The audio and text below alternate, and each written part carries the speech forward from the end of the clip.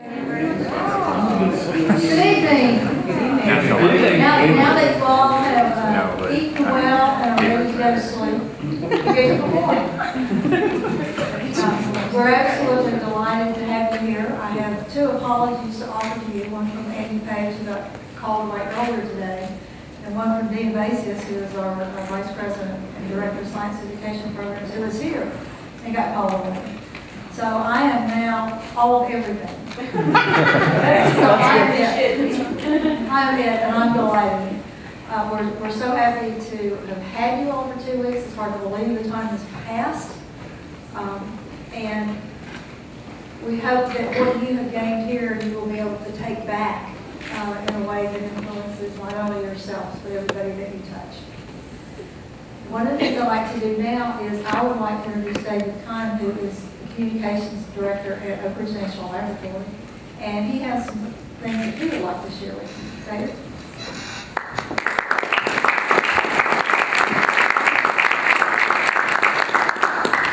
Thank you all for dinner. Thank you all for coming here for these 2 weeks. I trust that it's been great. It's been great to have you at Oak Ridge National Lab. Lab Director Tom Mason is out of the country at the moment, so asked me to come over and say congratulations and tell you why this program is so important to us at the lab. So congratulations to you, first of all, for being accepted and taking part in this program. And thank you for going back and sharing what you've learned with your colleagues and with your students. Thanks to ORAU and the Siemens Foundation and the College Board of Discovery Education, everyone who has made this possible over the years. Thanks to the ORNL staff who enthusiastically engage in making this successful. I hear there were there 14 people, 14 lab staff on one of the teams, mentoring how many teachers? 6 of us. So you got mentored real good.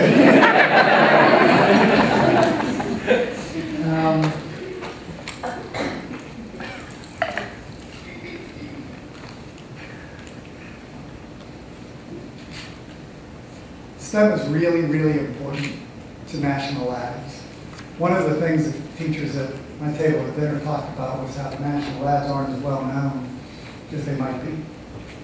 So it's good for us to have you as advocates. Our next generation of scientists and engineers will come from your classrooms. And you're looking at a kid who thought he wasn't very good at science. Now, as I'm sure you have gathered, I was extremely intelligent. But I just didn't think I was a science kid. I took biology, chemistry, I took all the way up to physics, I took up the calculus. But I wish that I had a perspective on all that science offered earlier in my academic career. Because understanding science teaches you a disciplined way to view the world, whether you become a scientist or not. And a good teacher will connect with the kid so they're not intimidated by science. And you're all great teachers, you wouldn't be here.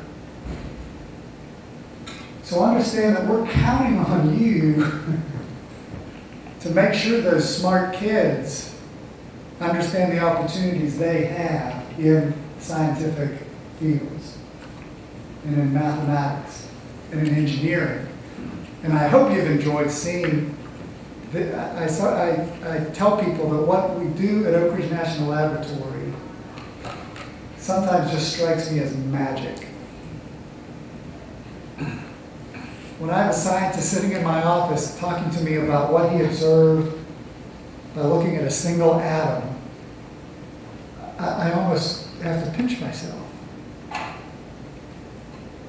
The reason that the national labs are part of the Department of Energy, well, I guess there are many reasons, but you go back to the Manhattan Project, you go back to the need to save the world, which is why Oak Ridge was created. And you take the science that came out of that and follow it up to the current day, the supercomputing capacity that was needed to understand the data, the understanding of physics, the understanding of biological systems, so we knew how radioactivity worked. And all that has come of that in terms of understanding the power of nuclear energy, the potential of nuclear medicine, the understanding of how this affects the human body, the understanding of how to create and design new materials from the atoms up. We have to get that story out, and our nation needs this capability, because unlike the 20th century, where we in America were leading innovation and taking it to market, the rest of the world is on the case now. And will America be competitive, or will America be left behind? Because we're not investing in science and we're not raising up the next generation of scientists and engineers. So I say all of that to just say I can't overstate the importance of your role in the classroom, because you, more than perhaps anyone short of parents, can influence those kids to at least consider the option of careers in science and math. And you can influence those who don't go into STEM fields to respect the importance of STEM fields, and to be informed about the importance of understanding how the world works. Because the Department of Energy has the task of finding solutions to the demand for energy in a growing world. And think about this, 7 billion people in the world right now. Have you all seen the map of the world at night? Have you seen this? Yes? And you look at parts of continents that are dark, and you look at North Korea and it's dark, and you look at the United States and there's bright light in all the urban centers. That single image conveys to me the importance of science. Because where it's dark, people are not living to the standards that we assume. You don't have a vibrant economy because there isn't reliable power. You don't have great health care because there's not reliable power. You don't have the ability to elevate people's standards of living because they can't turn on the lights. We don't have enough energy to provide the world's needs or the capacity to get the energy everywhere it needs to be in the world right now to do all the things we say we want to do to raise standards of living, much less for the 10 billion people that live in the world by the time your kids are your age. So, how do we get there? Basic science. Understanding how the world works, understanding how to make materials superconductive, understanding how to get more energy out of the energy sources we already have, understanding how to operate more efficiently with our building materials. The Department of Energy is the largest funder of basic science in the country because we are tackling the biggest problems, like energy for a growing world. So thank you for being part of educating our next generation of scientists and entrepreneurs and disciplined thinkers. Thank you for taking 2 weeks of your life. Thank your families for taking 2 weeks of your life and coming here. Take the word back across the country. Put in a good word for the national labs. I have an 8-year-old son and a 14-year-old daughter and my daughter is into science. It doesn't hurt that I work at the lab. But I'm paying particular attention right now to what you all do. unfortunately, I'm going to have to leave, and I can't see all your presentations because that 14-year-old daughter has a swim meet tonight. So I had a little extra helping of dinner because it's going to be a long night. I didn't know you had swim team kids. But I look forward to what I'm able to see, and I apologize that I need to leave a little bit early. But thank you for being here. Thanks for what you do, and I hope you have a great evening tonight. Congratulations. Congratulations on what you've done the past 2 weeks. Thank you.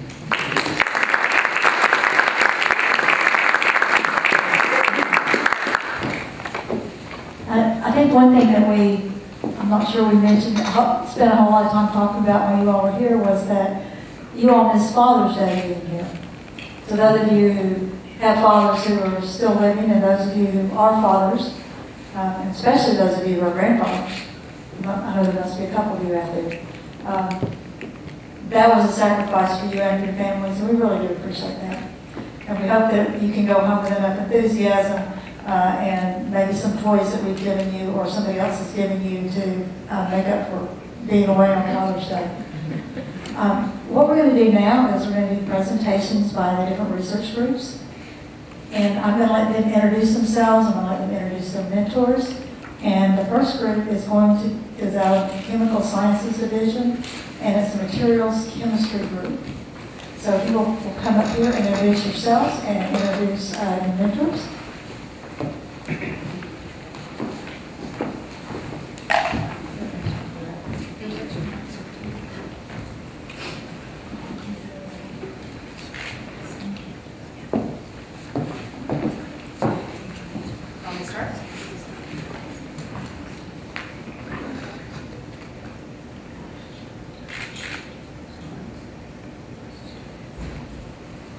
Okay, I'm Terry Cosentino from Gladstone, New Jersey. This is Julius Salinas, and I'm from Colgate, Minnesota. And Lori Wegman from Cincinnati, Ohio. We've had a terrific week, and I want to introduce our facilitator and our mentor. And I'll have them introduce themselves. How's that? I'm Franz Pappelman. And I'm Jim Davis. Okay.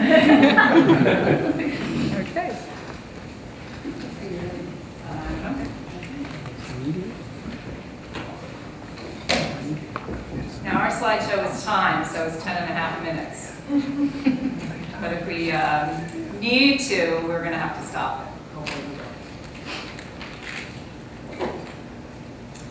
Alrighty then. Welcome to the adventures of Terry, Julius, and Lori. Here is our home away from home for the last 2 weeks.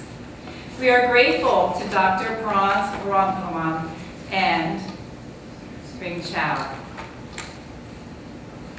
To understand our project, we were introduced to the idea of critical materials and their impact on our economy. Our project compared lithium obtained from a sustainable source found in the U.S. to a commercially available source. Lithium is a near-critical material used in the production of batteries. Though a majority of lithium batteries are purchased by consumers, automotive use is projected to increase from 14 to 25% over the next 4 years. An exciting and innovatively new process developed in California-based Symbol Materials takes geothermal brine, produces electricity, removes the lithium, and then re-injects the brine. The lithium becomes the raw material used in the manufacture of batteries. Recently, Tesla Motors announced that they were building a mega battery factory in California and are looking to use the lithium from their brine extraction for their lithium batteries. Lithium-ion batteries have typical physical battery structure with an anode and cathode. The disadvantage of this battery is that dendrites form during discharge cycles. These root-like structures can connect the separator plates, shorting out the battery and creating a fire hazard. This diagram shows the advantages of combining lithium and titanium to form lithium titanium oxide, creating a battery that will generate innovations for the battery industry.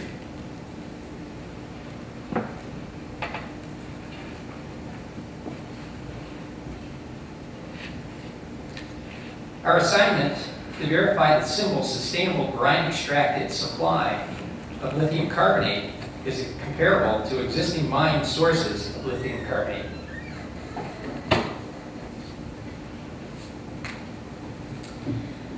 Our procedure was to create this LTO through a solid state reaction, and it takes 2 steps. Our first step is to sinter the mixture at a lower temperature and for a shorter time. This allows the decomposition of the lithium carbonate and will cause the carbon dioxide to evaporate. The second step, we had to sinter the remaining mixture at a higher temperature for a longer time so we could react the remaining lithium oxide and titanium dioxide to form the LTO. You're seeing some of our lab work here. In between each of our heating cycles, we had to mix the materials very thoroughly. We used a mortar and pestle to accomplish this. And our final products were labeled and analyzed for comparison. Remember, our goal is to show that the brine-extracted lithium can be a suitable substitute for the commercial supply sources that are an increasing supply risk. Our first analysis was X-ray diffraction. And the first graph you see is our Symbol sample. The red graph shows the peaks at the blue lines, and that is the signature for LTO. There were a couple spots that are marked with stars that indicate trace amounts of titanium dioxide that did not react. When we compare that to our commercial sample, you see the same signature and including the same residual peaks for the titanium dioxide. So to be certain, we overlapped our graphs, and you can see that our graphs show that there's no significant difference between the brine-extracted lithium and the commercial sample. We were very pleased with those results. The second form of analysis was scanning electron microscopy. The first picture you see here is our Symbol sample from the geothermal brine, and the second picture is the commercial source. You can see they both show similar particle size and shape. Our step was one in an ongoing project. The next step will be for an electrode slurry to be made from our 2 LTO samples. This slurry will be used to create the anode material for batteries, such as the ones Terry was showing. And these batteries will be tested for their performance properties. I chose a collage picture to express what I'm going to be taking back home from this. I've been involved in STEM professional development before and come away with some really great ideas to use in my classroom, but this far exceeded any of them. I've had the opportunity in the last 2 weeks to do real-world research on a real-world problem that has real-world applications. This was not an exercise of let's humor some teachers with some busy work for 2 weeks, and I really appreciate that. You can bet I'm going to be watching the news, listening for information on new innovative batteries and clean energy sources, and know that I played a small part of that and be able to share that with my students. Now, being a biology teacher myself, I may not be able to take this exact research project back into my classroom and my content, but I have an increased confidence to implement more inquiry, research, and analysis in my curriculum. I have more experience with laboratory protocols and experimental design and process, documentation and safety. I'm more aware of how science fits into this larger picture of engineering, marketing, economics, politics, sociology, and more. I'm going to be going back and sharing all of the different jobs I encountered these past 2 weeks and how all of these people and jobs work together to accomplish larger goals than any one of them would be able to accomplish on their own. I have experience and resources that I've obtained through collaboration with other wonderful teachers, with researchers, and with grad students. And I'm going back with experiments using equipment, tools, and technology that normal high school classrooms do not have access to. But most of all, I'm really excited that I'm going back to a new position in curriculum and technology that will give me an opportunity to spread these experiences to many more teachers, many more classrooms, and many more students. And I believe that I can be very influential to move my district towards more STEM and STEAM-inspired directions. Thank you. What I'll take away from my STEM experience is a need to instill in my students a goal for themselves, to be open to opportunities that come their way. My time here at ORAU has enabled me to interact with scientists and teachers at a level that I've never experienced before or even dreamed of. I've been enlightened, inspired, and humbled on a regular basis during this fantastic growth period, enabling me to more closely relate to what my students go through on a daily basis. My kids are high-needs individuals, 90% receiving free meals, 30% qualifying for special services, and a graduation rate in the 50% range. But yet great potential is still evident in many of these young people's eyes. I hope this slide helps to illustrate the variety of hands-on programs that we very recently introduced at my school.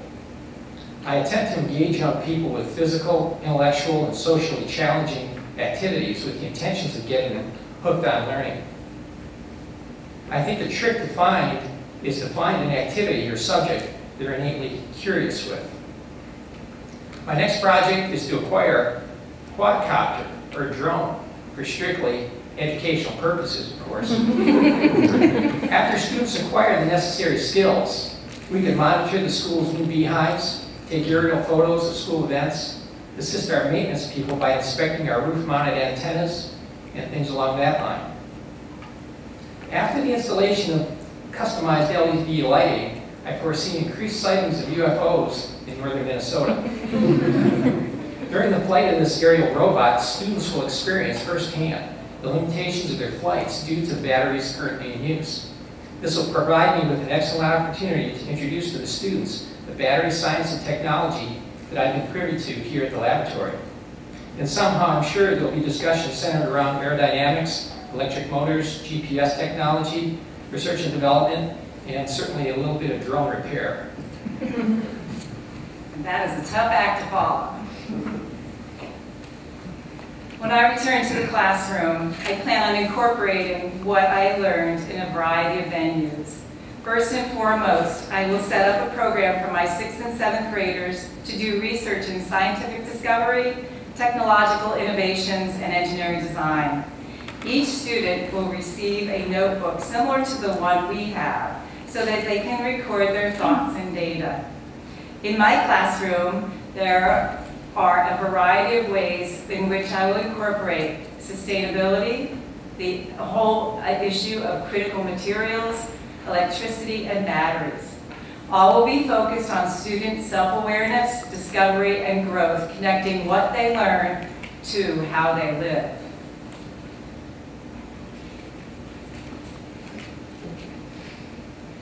Finally, I want to foster in my students what I felt by working with the scientists here. One of collaboration, hard work, sharing, creativity, vision, and the excitement of being on the forefront of innovation.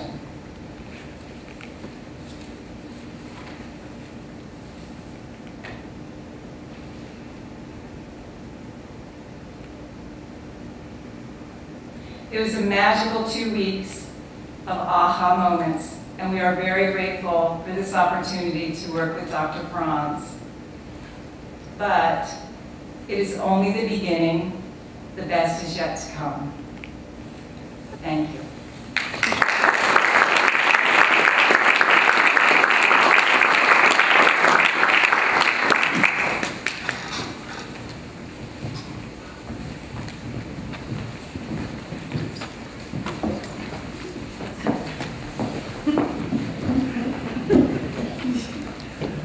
Thank you. Sounds like you guys had a lot of fun. Next, we actually have another group in chemical sciences, and this is a group in the special projects division. So I'm going to let you come up and introduce yourselves and introduce your mentor.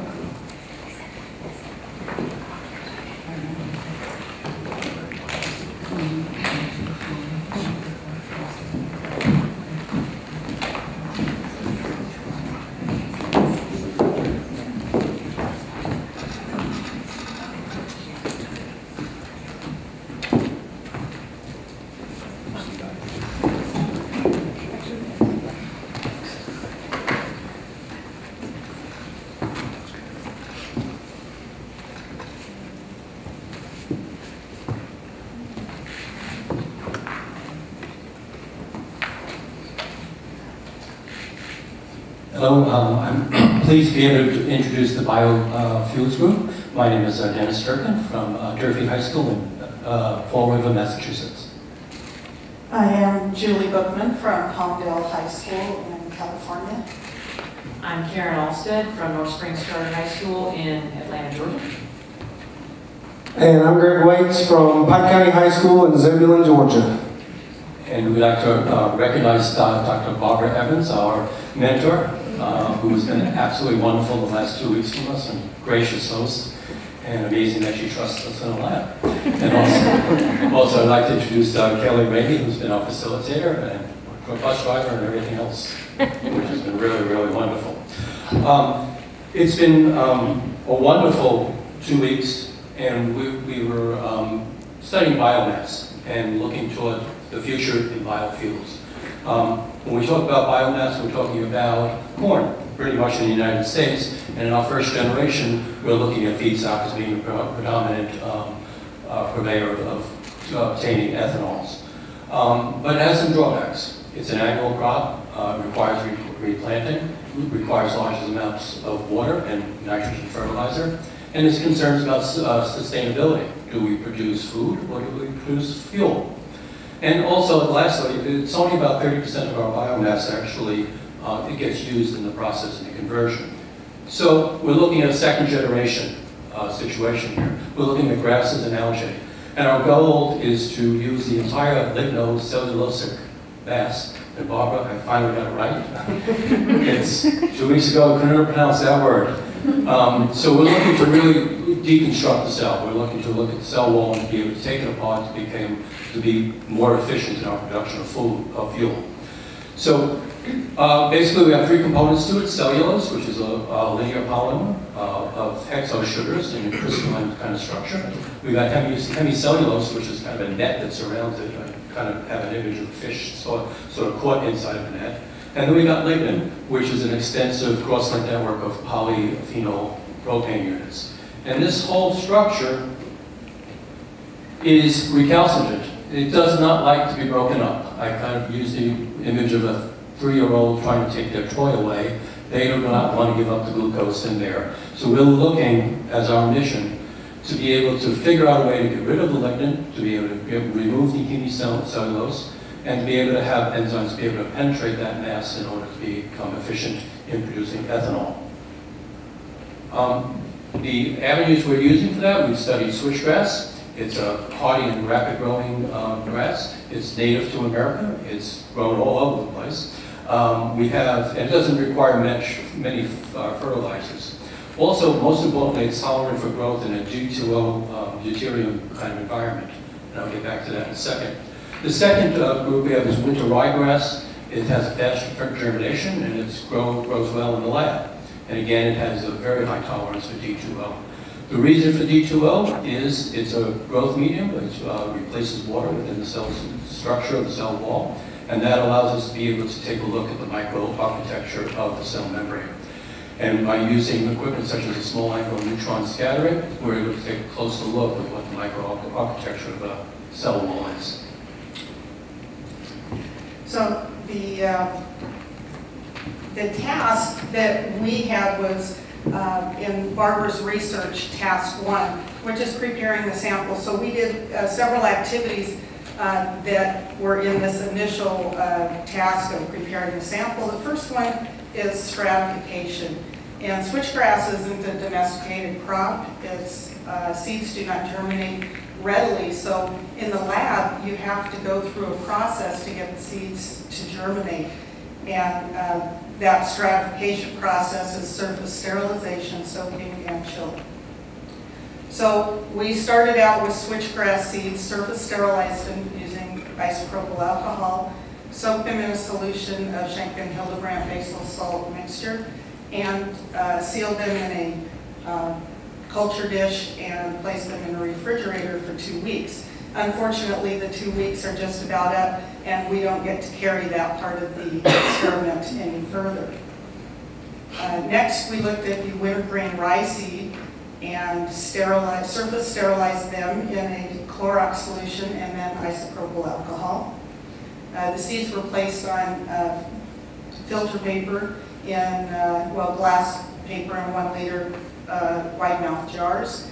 And we moisten that with a solution of Schenken Hildebrandt basil salt mixture again, and placed them under grow lights at 27 degrees Celsius.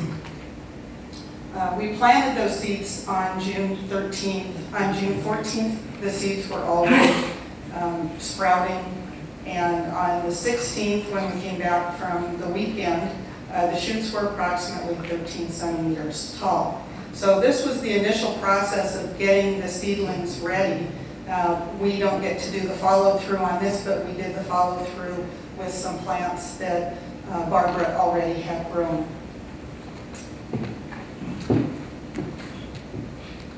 Okay, another project that we undertook over this last 2 weeks was the digestion of switchgrass with a cellulase enzyme. And it was a 4-step process. We had to start by purifying the cellulase enzyme. So we went and put it through a gel filtration desalting column. Then we had to find out how much of the cellulase we actually had before we could start the deconstruction. We prepared samples of switchgrass and pure cellulase. We used Whatman filter paper number 1 for the pure cellulase. And we had controls with and without enzyme run alongside the switchgrass and cellulose with the enzyme. And within just a couple of hours, we could see the pure cellulose deconstruction begin. We needed to find out how much glucose we actually could produce. And this was what illustrated what the obstacles are here. The switchgrass samples produce less than 6% of the glucose that an equivalent amount of pure cellulose produced. And it just shows that the untreated biomass is much more resistant to deconstruction than pure cellulose, illustrating the problem we have with the biofuels. All right, when we talk about biofuels, the interesting thing is that we're encompassing everything. So we're talking about ethanol, we're talking about biodiesel, all those kind of different things. So one of the other things we got to look at were actually using algae in the production of a biofuel. And the two we looked at were the diatoms and the chlorella, which are used in the production of a biodiesel. So what they're doing is they're actually producing a triglyceride, which then turns into, and as you see up here on the right-hand side, those chains you see of the double O's and the R's out there, those are actually molecules of a biodiesel. So that is something we can yield out of those directly into biodiesel. The diatoms right here are very interesting. They're salt water, they're like brackish water or fresh water. They're a single cell organism. They're 10 times the amount of normal silica that you would find in a lot of your other algae. Hopefully, well, most of y'all probably used either this morning or before you came over here, some of these diatoms that was actually in your toothpaste. Diatoms are actually used in toothpaste, and as you see down there towards the bottom, a mild abrasive or your diatomaceous earth. But also it's used in filters and insulation and other interesting areas. If you have a pool or a pond, a lot of times you'll see that yellow or mustard colored algae that looks in there. And actually what you're seeing are the diatoms. The other one we looked at with the chlorella was actually a freshwater green algae. And we can actually use these in water toxicity tests to see how the water is actually doing. What's happening with the water. Do you have toxins in it based on if these algae are alive or if they're thriving or if they're not doing anything. Also, we had some fluorescence in there as well that we're looking at for water quality, and Dr. Evans actually has a patent on one of these that's filed through the Department of Energy. Big thing we were looking at with this was the algal growth rates that were in different light intensities. We set up 2 different ones. So we had the diatoms and the chlorella, and then we ran them at 3 different light sources as far as the lux. We had a 90.5, 122.8, and one that was 10,400. If you see the chart down there at the bottom, I just kind of summarized it up here at the top real quick. The highest growth rate we had was at the 90.5 lux, followed closely by the 122.8, and then our 10,400 lux was very low, which kind of correlates with the data that you have down here below.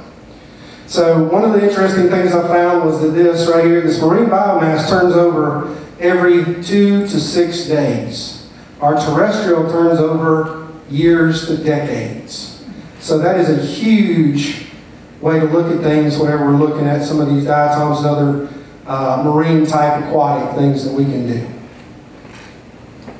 Okay, the takeaways. I come from an inner city school. Again, very similar to what Julius had pointed out. Our graduation rate is not the best in the state. It's moving up the ladder, attempting to be able to put together more and more programs for our students. I come from a kind of a unique situation. I teach biology to a group of alternative high school students who are not particularly motivated. They are amazed that I'm actually here. So I have to thank the Siemens people for just allowing me to be here, to be a part of this. The technical knowledge I've acquired, bring back to the kids. There are numerous programs and numerous things that I've done these past 2 weeks that will be incredible. And the message that it sends to my particular kids is, wow, if you can do it, anybody can do it. I'm also in the fortunate, it couldn't have been a better project. Come September, after much cajoling over this past year, I've acquired a horticultural program and a greenhouse for my students. And you can bet there's going to be a lot of switchgrass growing in that greenhouse.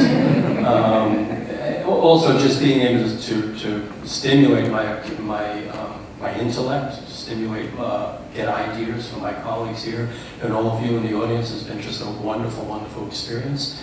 And the kids at Durfee High School are going to benefit from this experience without a doubt. So again, I thank the Siemens people for doing what you're doing. Keep it going because it's wonderful.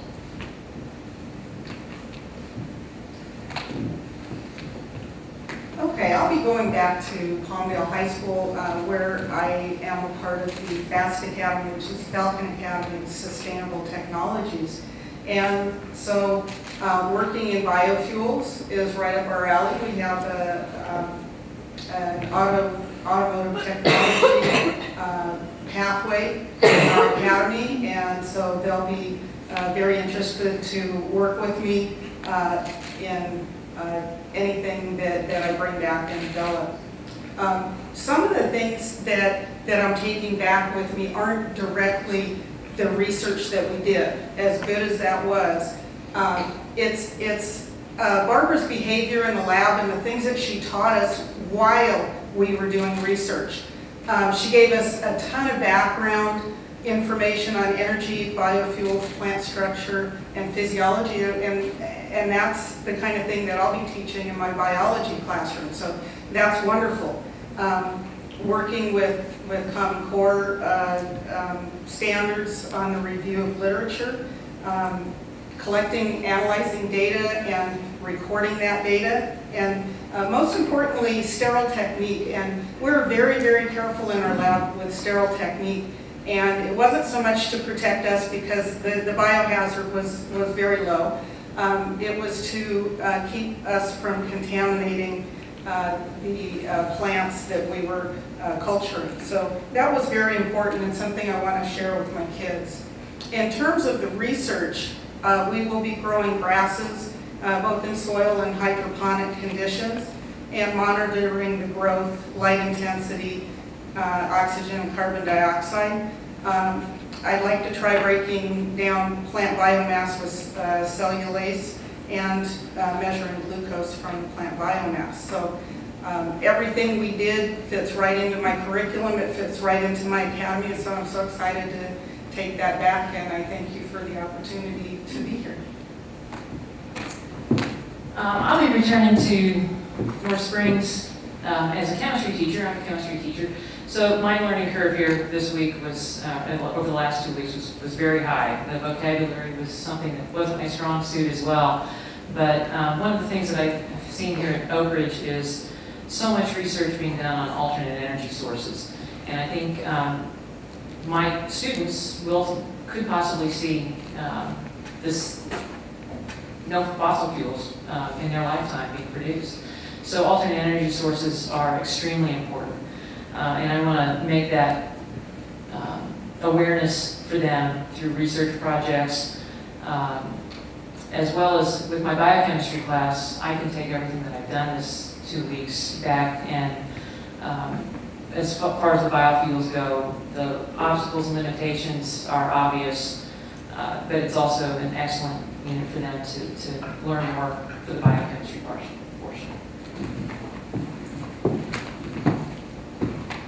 As for me, we started up a new STEM academy last year, or this past year, and it's being done via agriculture. And yes, I am an agriculture teacher. I'm on the plant end of the world, thank goodness, because I can kill enough animals to do all kind of other stuff. But the good part is through this, you know, learning how the breakdown of the lignin and the other products that were in there and how it converts, and we take cellulose and turn that into glucose, which then of course starts the beginning of our normal, you know, ethanol reaction, was very, very interesting. And one of the big things that I took away was this understanding of being a student again. You know, kids walk into our class every day and they're like, what are we doing today? What are we doing today? You know, and you have a big picture as a teacher because you spent the time putting in all the work, putting everything together, but they're getting little bits and pieces of it as you go along. And that's what Barbara did with us. She gave us little bits and pieces as we went along, and then at the end, kind of, the best my brain can accomplish it, was be able to put it all together. Which is, you know, to me, the sign of a good teacher. If you can give them those bits and pieces and then they put it all together, that's wonderful. And that's what I got, you know, some of the stuff that I got this week. One of the other things, we'll look at some algae and we'll look at some different ways to get some of the cellulose, to get some of the ethanol out. And then the last part was just like the gentleman said earlier, you know, just how important research is to our lives. I mean, a lot of these kids don't really realize how important research is in their everyday life because it's not something they come in contact with every single day on a, you know, touch and feel basis. It's all there, they just don't realize it. So We want to thank the ORAU folks as well as Discovery Education and Siemens for this wonderful opportunity. It's irreplaceable what we've all taken away with this over the last 2 weeks. Thank you so much.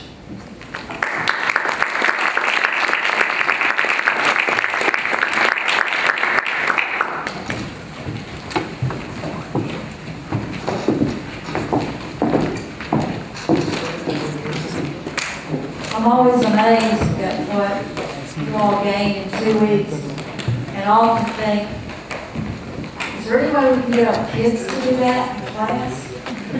You know, have that same level of dedication and learning. Our next group comes from the Computational Sciences and Engineering Division at ORAU.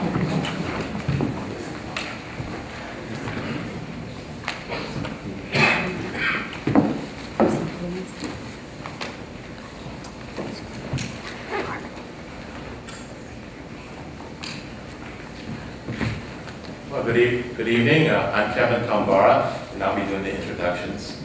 I had a chance to work with amazing teachers here on amazing projects with Zachary Blackwood, Stephen Lure, and Beth Pater. And our research assignment was the evolutionary computation for the solving of complex problems. I had to read that because that was complex. And the problems that we tried solving were very complex.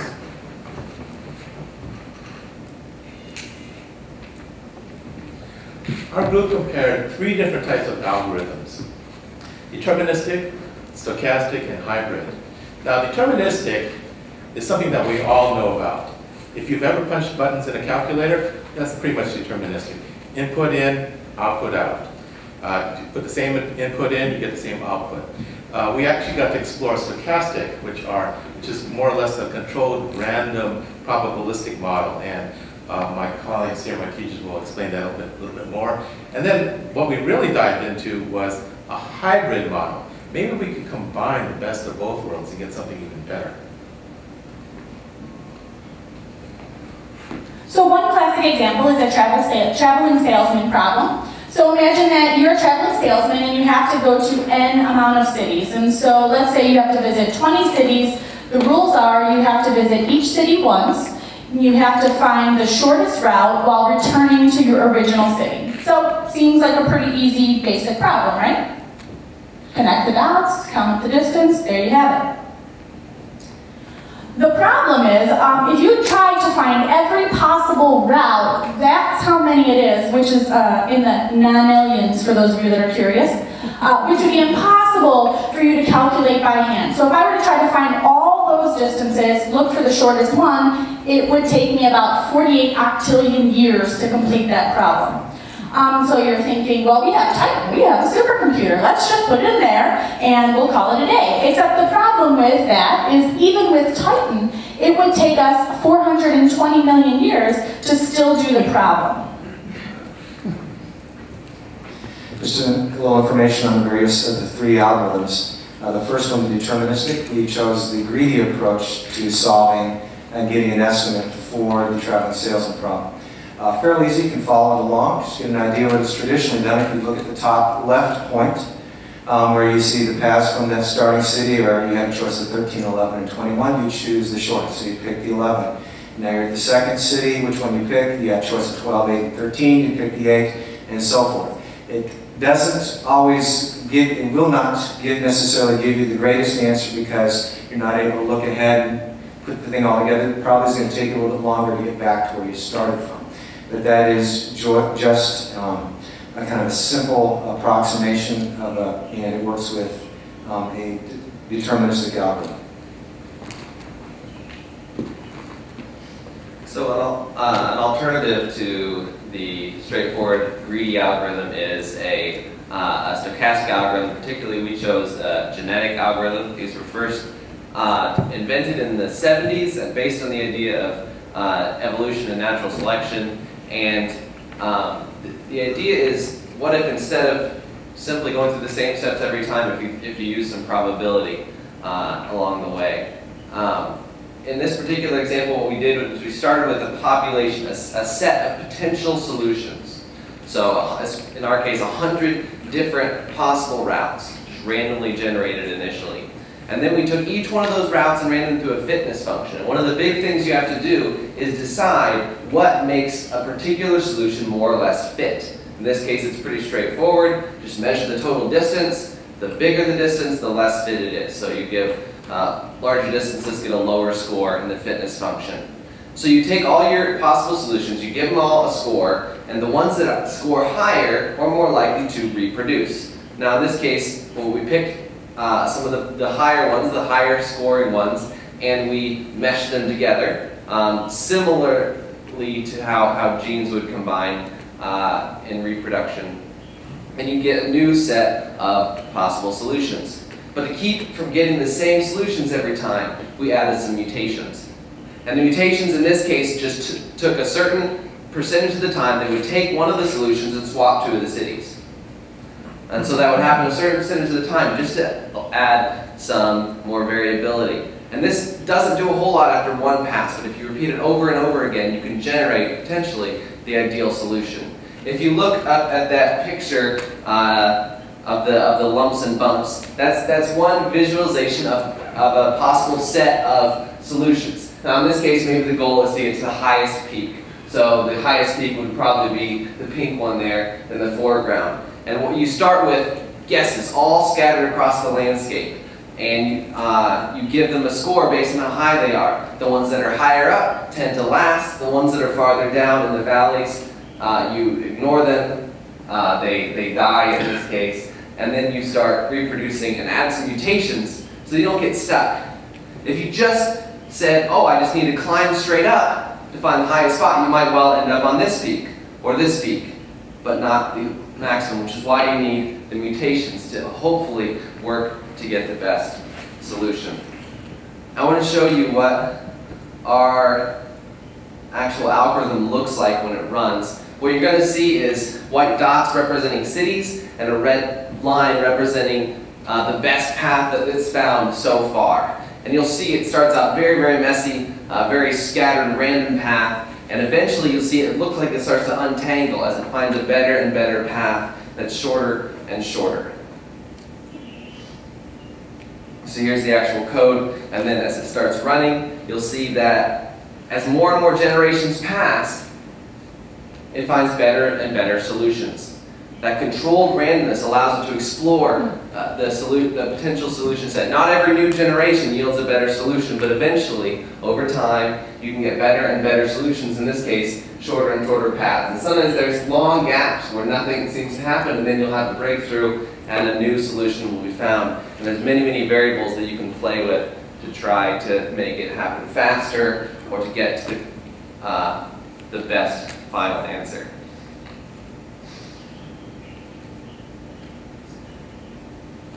Particularly, we looked at 3 different approaches. One, purely deterministic. Use the greedy algorithm, see how it works. Then use the stochastic algorithm. Start with a random set of guesses and run through the genetic algorithm a certain number of times. We actually had 400 generations in our test, so running through those steps 400 times.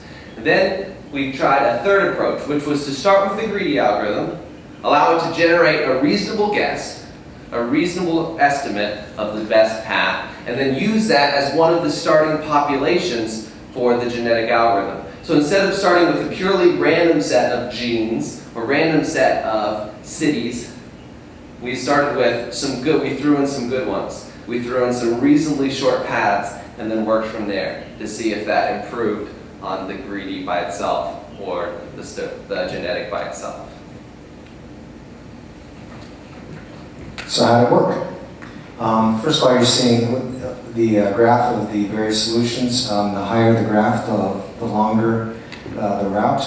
You want the shortest route. What you're seeing is the mean route of the various trials. We did quite a few trials to keep the variables down. We cut it off at a certain amount of time, kind of like saying you only have, we gave them at best about a minute for them to run. So kind of like all students have an hour. Some people turn it in early, some people turn it right at the deadline. The greedy algorithm typically got done in 0.006 of a second and came up with a decent solution. If we asked it to do it again, give it back to them, it would give us the same answer. The genetic algorithm was a slightly bit better on average, taking about a minute at a time. It was not statistically significantly different for this number of trials. If we left it run, if we gave the student more time, this program more time, it would have come up with a better answer, but we kept this to compare the same amount of time, compare likes to likes.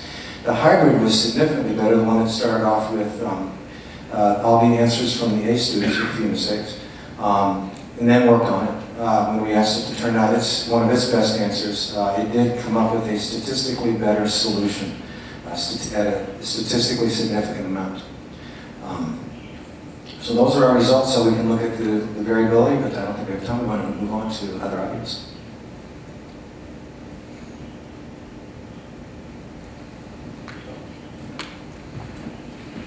So you might think, well, this is kind of cool, but what's it got to do with me?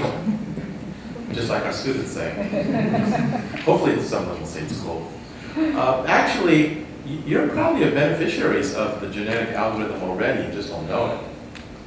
There's so many applications that we discovered in the literature, and it was just mind-blowing. And so that's one of the things I want to take back. But there's 3 things listed there, 3 examples. One in chemistry, designer molecules, the aviation wing design, and also the electroengineering circuit board design. But we also found that Siemens has a patent on genetic algorithms as they relate to energy control management, which was awarded just last March, just a few months ago. So I just thought I'd mention that. But reading the literature, reading the patent, this is fascinating. But anyway, I want to talk about the wing shape design. This was really neat to me because I'm a former electrical engineer. And so what happened was they designed a wing for a supersonic transport plane in Japan. And so the genetic algorithm came up with 6 good solutions. And then when they compared it to the actual wing that was being used, the 6 solutions compared very favorably, which is good. However, there was one design that the genetic algorithm came up with that was better. That was better than what was being used, and that was designed by professional engineers in Japan. Think about that. And so it's amazing what can happen when you use these genetic algorithms.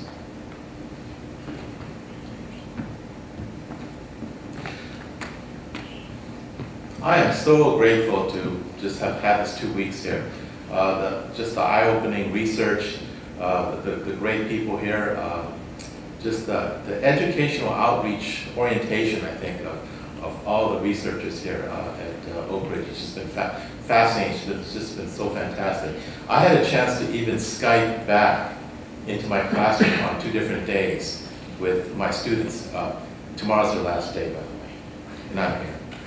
But I Skyped back with them just twice this last weekend. They were so fascinated with what Oak Ridge has been doing here. I had a blog that I kept up for 2 weeks. I posted every day, and my students just kept on inundating me with questions and comments about Oak Ridge. None of them have ever heard about Oak Ridge, but they all know about Oak Ridge now. And they know what ORNL stands for.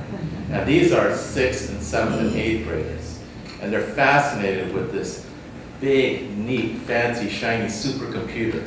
It's just amazing. But I teach middle school life science and physical science. And so this genetic algorithm is just totally up my line. And the genetic algorithm is based on Darwin's natural selection process. So that's perfect for me. I teach life science. And so I also teach physical science, and there's so many other places I can use what I've learned here, not just with the genetic algorithm, but with the other algorithms that we learn in terms of TF-IDF, which is another way that we can use social media to actually figure out what's going on in our world. And so there's just so many different things I can use in my classroom. Again, I'm so thankful for Siemens and for ORAU and for our facilitators to give me this opportunity.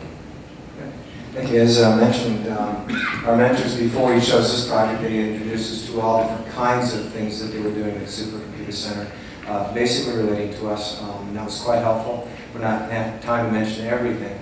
So I'd like to thank Dr. Patton and then Brad, one of his mentors, who he mentors, has also helped us out and showed us quite a few things to open our eyes to all the world that's out there.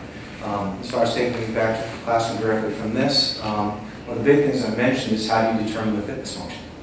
And so very often I can jump to the classroom where I am right now, finding the distance, that is the fitness function. And so they found the distance, and so what? And this then you can say, okay, now this is what you can do with it. The other one is more of an inquiry-based education. How do you know what's more fit? And what kind of function will best fit and best work to get a solution you're looking for in this particular area? So it opens up and gets them to think a little more critically and actually apply the formulas they use, which is what you're always looking for. Other things I have opportunity just talking with 19 of you all. The colleagues here just opening eyes to other areas, inspiring me, so I thank you. And I'll be taking this back as department chair. I'll be working with the other math teachers. There's several other things that we put in place there that we've been talking about. And I'll also be able to work with the elementary math teachers in the district. We are meeting kind of on a regular basis, and we'll talk about, did you hear about it? And so that'll be great kind of inspiring. You really ought to listen to me. I've been at Oak Ridge. I've got that quite a few times. That'll be great. And the other one is that as part of this package that we're getting the ability to purchase something for our classroom. That is wonderful because I'll be purchasing from National Instruments a data acquisition package so the students have real data to work with. And then they'll put it together and do the math with that. So that was, thank you very much for that. I'm sure we all could all go on and on about all the things that we've learned, and I'll stay back. I'll try to keep it fairly brief. I teach physics and computer science and engineering, and I'm very excited. In terms of computer science, I've studied a fair bit of computer science. I thought I did a minor in it in college and have done a lot of it for fun, but never worked with genetic algorithms, and so this is something I'm very excited about taking back to my students next year when we have computer science at our school for the first time.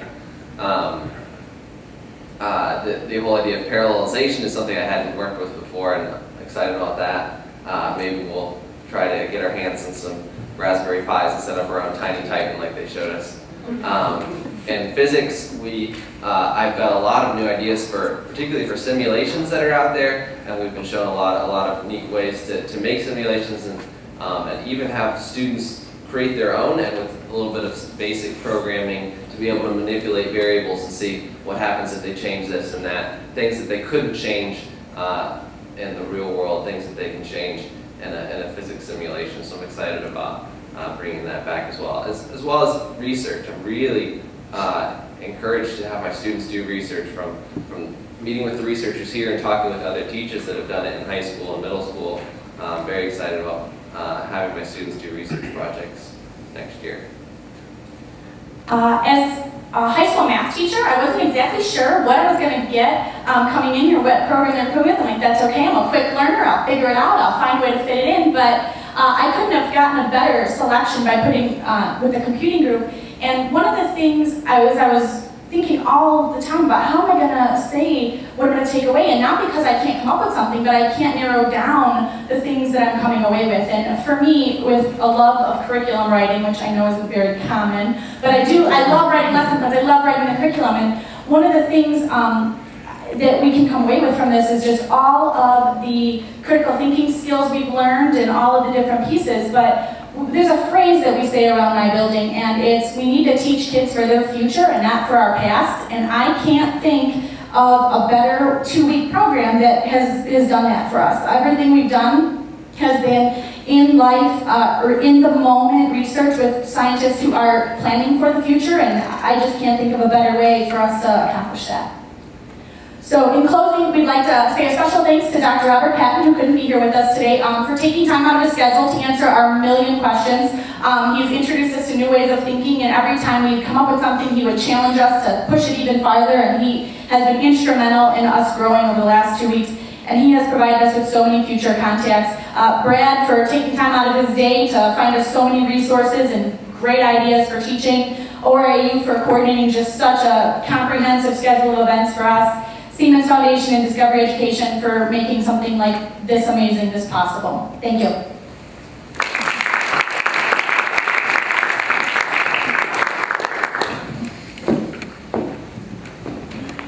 As a former math teacher, I would have really had fun with you guys. Oh, yeah. And I'm delighted to know that a lot of the computation skills and knowledge and excitement can go back into the classroom with you all. I want you all to 5 years that we have been doing the STARS program. This is the 5th year. This is the first time we have ever hit the break ahead of time. Ahead of schedule.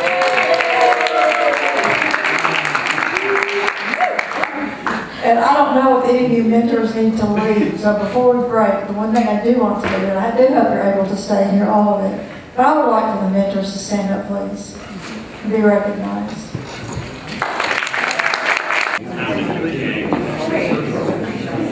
Okay, I think we're ready to get started again. 60% of you who are going, ah.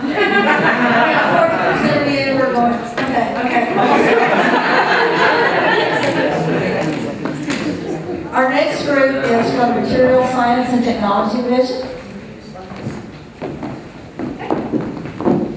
My name is Jessica Fowle. I come from Forsyth Central High School in Cumming, Georgia.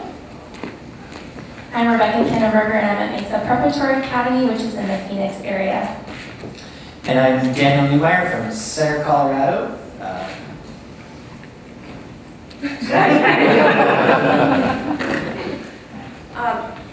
We have the privilege of working in the Tensile Lab with Chris Stevens and the Magnetics Lab with Bart Murphy, who's not here. And we'd like to thank our mentor, Dr. Edgar Cuscio.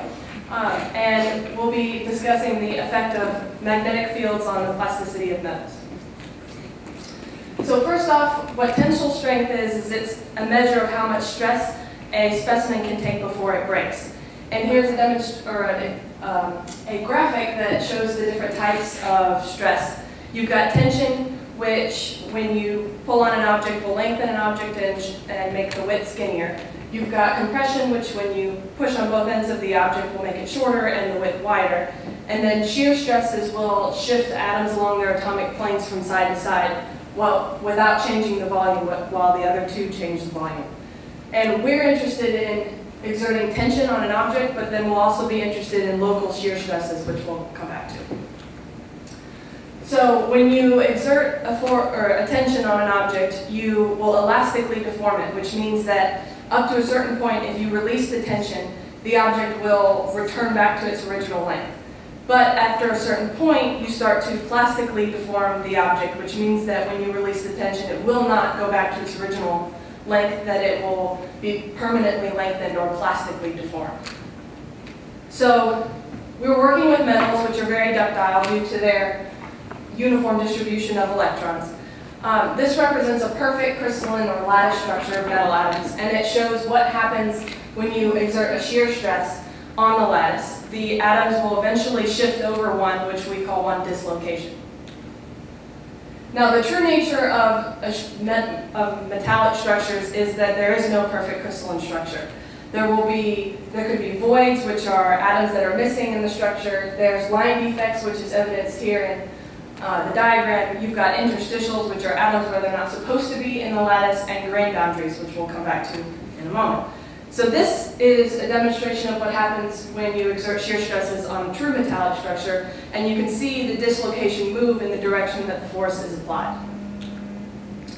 So if you were to take a close-up look at a metal, you would see what's in the upper left-hand corner, where the atoms are not perfectly lined up horizontal and vertically. And you'll see that there are groups of atoms that are in the same orientation. And so I've outlined those for you in the bottom right, and those represent the grains in metals. And why the grains are important is what we were doing is we were exerting tension stresses on a specimen. So we're pulling on the top and bottom, and that's overall tension, but if you look at the way the atoms are oriented, they're going to be experiencing local shear stresses. So if you think back to the dislocations that we were talking about, if you inserted a grain boundary, then the dislocation might stop moving at D instead of moving all the way to H, because it acts as a wall. And so as dislocations move, they might back up on grain boundaries. That's a problem when you're trying to make wires, because the larger the grain, the more dislocation can move, and the more dislocation can move, the more plastic deformation you have. So if you have very large grains, you can have large plastic deformation and you can make wires. The smaller the grains, the harder that is, because if you have a small grain and you try to make a wire, it's going to end up cracking, because the dislocations stop moving after a short period, build up, and then crack your material. So why are we interested in magnetic fields? Well, first of all, annealing is a process that will let atoms move and shift into their lowest energy configuration, where they're most happy in their lattice structure. And magnetic fields potentially have the ability to enhance the movement of atoms into their lowest energy configuration by playing on the magnetic moments due to the spin of the electrons. And so what we have the potential to do is move around grain boundaries to allow for more or less plastic deformation. So the questions that we were investigating were, what's the effect of magnetic fields on dislocations, as well as how much of a magnetic field would be required to accomplish this goal. And I've already discussed a couple of those implications for like the production of wires, the prevention of cracks forming in structures that you've already created, like car parts or wind turbines, that you would like to heal instead of having to take out and replace, if you could keep the dislocations from moving and causing cracks. Okay, I'm going to be running you through the procedure that we had in the lab. So I'm going to start with our lab safety. Number 1, don't hurt yourself. Number 2, don't hurt anyone else. And number 3, and most importantly, don't burn down a lab. But we did have some major safety concerns that we wanted to address. The first was eyewear. We were cutting some rubber bands, and they would fly all over the place. They would hit you in the face. So if we didn't have proper eyewear, that would have been an issue for us. And then we also have to keep in mind that there are moving parts, and so we need to watch fingers and things like that. This is our test rubric, and so what we wanted to look at were different amounts of magnetic field. So we looked at 1, 5, and 9 Tesla. We also looked at different strain amounts. So we were taking the samples to 0.1, 0.3, and 0.5% strain. And then the amount of time they were exposed to the magnetic field. So we did 10 seconds, 100 seconds, and 1,000 seconds. So this test rubric helped us keep the samples in place and know where we were going to have them and how long they were in the magnetic field. This is the machine that we were mostly working with. So on the left we have the load, which is above the test sample region. The test sample is over here on the right. So the tiny little strip that you have in the center, that's our nickel. And so we have grips at the top and the bottom, which we are using to hold it in place and then to stretch it. This is a picture of the extensometer. This is attached to the nickel sample, so that strip in the center again has the nickel. And so it's attached by those rubber bands that we were breaking often. And it's measuring very specifically how much that sample is being stretched. So it's connected to our computer, and we can look at any time, see what the strain is, see what the load is, and how much it's been stretched. And this is what we were looking at on the computer real time. So these are our plots. She was telling you about the elastic and the plastic deformation. So as the curve starts to increase, that's your elastic deformation. And then once it bends and you start to see that straight line, that's when you've moved over into the plastic region. And as we were testing, we were documenting. So we were keeping track of everything, the strain, the load, before and after time, and some of the things that you may not think to keep track of, temperature and humidity, those are things that can affect your sample. So whether it's cold or hot in the room, your samples can be responding to that by expanding or contracting, so we wanted to make sure to keep track of that. As well as the scientist that was running the experiment, because Chris is telling us that sometimes he'll get a call 10 years down the road, and they need to go back and see what was done in the lab, so you want to keep track of the person who was running that. This is the magnet that we used, and so the setup that we had for this was a PVC pipe. We would put the nickel samples down at the end of the pipe, which had a cap on it, lower it down into the magnetic field, and then we would start the time once it got into the uniform magnetic field.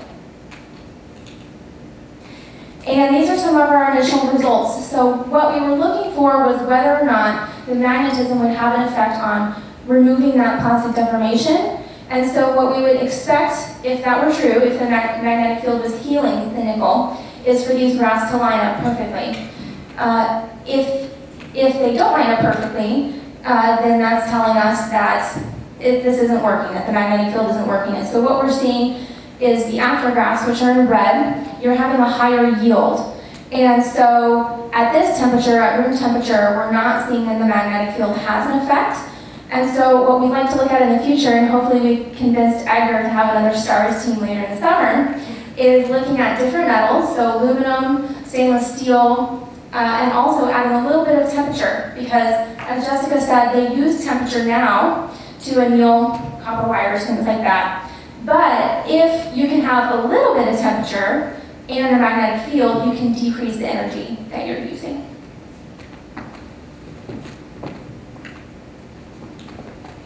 Okay, so now how does this apply to the classroom? So we got together, this has been a fantastic team to work with, and we started talking about what are the main takeaways for our classroom that we're going to put to work right away. Well, the first thing is the lab notebook. We now have copies of each other's lab notebooks, so we have these fantastic examples to take home and show our students. We also learned how important this is and how critical it is in documenting the work you do. If you look here, this is a pretty important piece of documentation right in front of you. This is you look right here, down, right under where it says 5, it says critical reached. This is the actual lab notebook from the graphite reactor when it went critical. And you can see all the little notes and even the mistake that's scratched out and changed. It's pretty important to document your work, and I think this shows that. Another classroom application we looked at was a lesson format, because it's been a long time since we've all been students in the classroom, and we spent our first time with Edgar in a classroom, and he gave us information like crazy. And it was pretty awesome because there was no messing around. We were learning.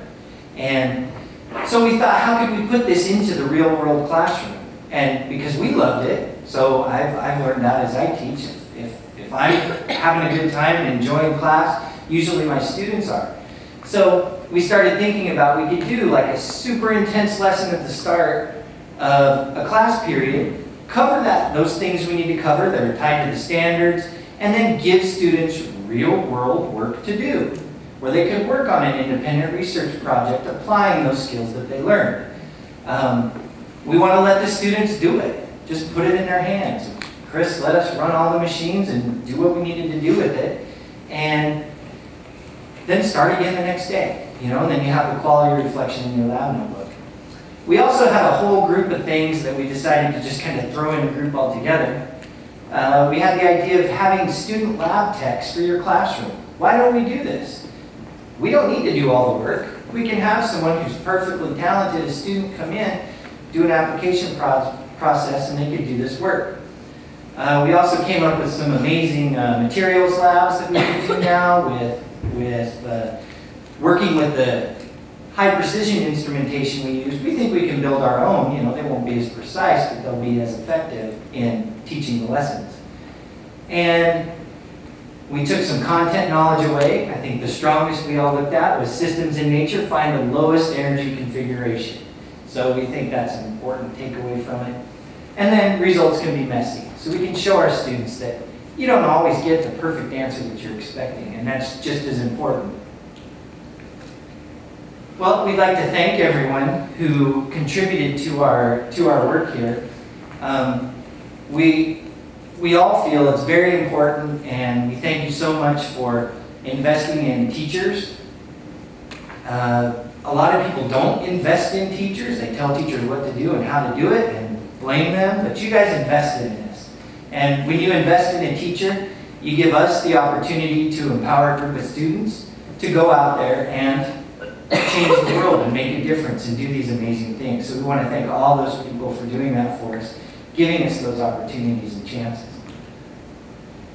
And we want to close with telling you that it's all about the electronics. Thank you.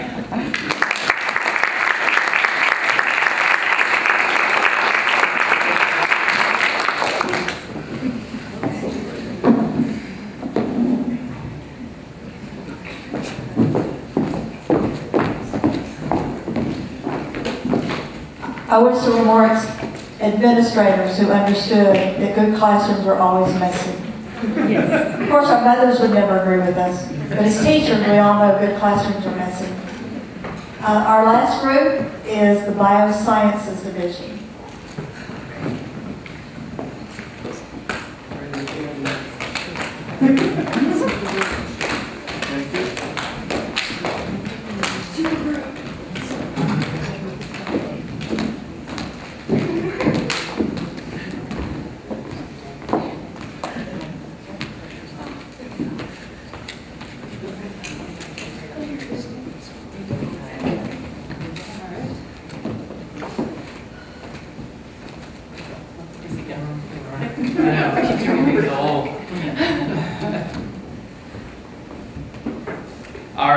Thank you for having us, and we really appreciate this opportunity. We're Team PMI, and of course you did save the best for last, right? Yes. So, but over the past 2 weeks, we were introduced to a multidisciplinary project that was led by several scientists, including our primary mentor, Mitch Doctich. And of course we've got our other ones like Colin and Amber and Karuna and Jesse. We're just so excited. Ryan and Dave, so excited that all of you guys can be here. That's amazing. That just shows you how much support that we received to have them here too. So it was great. By the way, PMI, if you're interested, stands for Plant Microbial Interfaces. The ORAU PMI webpage does a great job of describing the project.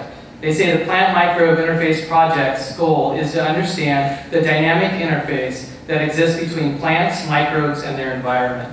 A specific focus is on defining the genetics based on molecular communication between poplars and its microbial communities. There are several reasons why scientists would study these communities. The focus at ORAU is to understand the chemical and physical processes of microbes in their natural environment, which will help scientists understand and identify an ecosystem's response to things like climate change and other ways we impact ecosystems. Additionally, their research will assist in the development and management of renewable energy sources. Our mentor's goal since last Monday was to give us a sample of the work that is done in their project. However, they gave us much more than that. They gave us the opportunity to work with cutting-edge technology. We met some amazing people, and we even fell in love. Well, You see, we were each assigned a specific bacteria, and we grew pretty fond of those bacteria during our time. So mine, by the way, was GM30, so, you know, back off people if you want to, you have to get in line, so, no. But we received an incredible overview with 9 unique processes. Each of the modules that we took part in showed us how they characterize the microbiome of the plants we worked with, and we were each given a packet which provided the steps to each of the processes that were introduced to us. So at this time, I would like to turn it over to Judy to give you more details. Okay. All right. There we go. Okay. Clicker. Hold with left. Click with right. So picture there shows Dale. Dale is out on vacation. He couldn't be here. Harvesting a sample. He's pulling out a populace. We then cultured the microorganisms and isolated. We really worked with the root biome. That's what was used in our extensive study. The bacterial samples where the populus trees came from were from populus plants by the Yadkin River area and the Kinney Fork River area, which are both really, one's in Tennessee and one's in South Carolina. Why populus? It grows widely across the U.S. and even under poor conditions, so probably would even grow in Chicago. Fast growing, and the genome has been sequenced. We began by using mortar and pestle to grind samples of root section. Then we made plates, which are in the picture there, and grew them overnight. Each plate is of a different dilution, and the reason why we did the 6 there was so we didn't know just how much bacteria was contained there, so we were able to pick the best fit for obtaining our samples. From the culture, individual bacteria types were used to make isolated cultures. This is where we, as Steve said, we got ownership. Each group received a different type. Mine was CF313, which was better, I think, than the GM. Although Brandon's GM41 was a strain that we used to pursue a more in-depth study. Oh, I'm still not done. This was a great beginning for us. We tested individual. We took Arabidopsis seedlings, grew them. We had to pick these little tiny little plantlings, and we put them on nutrient agar, and then we swabbed our bacterial samples below the roots, and then they were put aside for. We kept checking on them. And it was really fascinating that some of the bacteria really improved root growth, branching, and it was really obvious. And then some bacteria, especially one, really did not like, the roots did not like them. In fact, the plants didn't look well at all. Okay, now I can get it. Okay, then we took our isolated cultured bacteria and we scraped off a little part of it and put it in a carbon-free liquid media. We allowed it some privacy and some time so that it could multiply. Then we took those bio-log plates, which have 96 wells. In each of these 96 wells, there was a different carbon substance. And so what we did is we had these cool instruments that was a microchannel pipette, and we got to use them to inoculate the entire plate.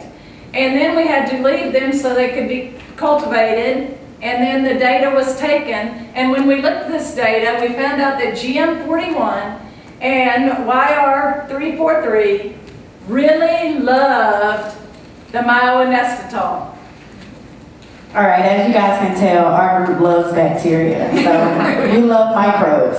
All right, so as she said, we observed bacterium GM41 and YR343 thrive in myo-inositol. And what myo-inositol is for bacteria is just like the chicken and the rolls that you guys ate out there to give you energy for your body. Myo-inositol gives bacteria energy. It creates energy.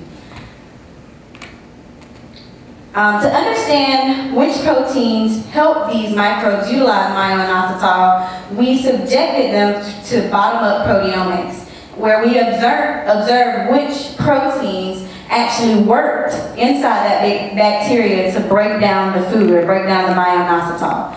So first we grew GM41 on agar plates with myo-inositol. We collected and lysed the GM41 bacterial cells and extracted all proteins. After that, we had to break down the proteins because they were all balled up. We broke them down into small segments called polypeptides. And then we put the peptides into a mass spectrometer for 24 hours. Our results showed that a total of 500 proteins were identified in the sample, amongst which of the proteins unique to myo-inositol's degradation pathway. All right, so the chart up there shows you guys the degradation pathway for proteins, and these proteins help break down myo-inositol to create energy for bacteria GM41.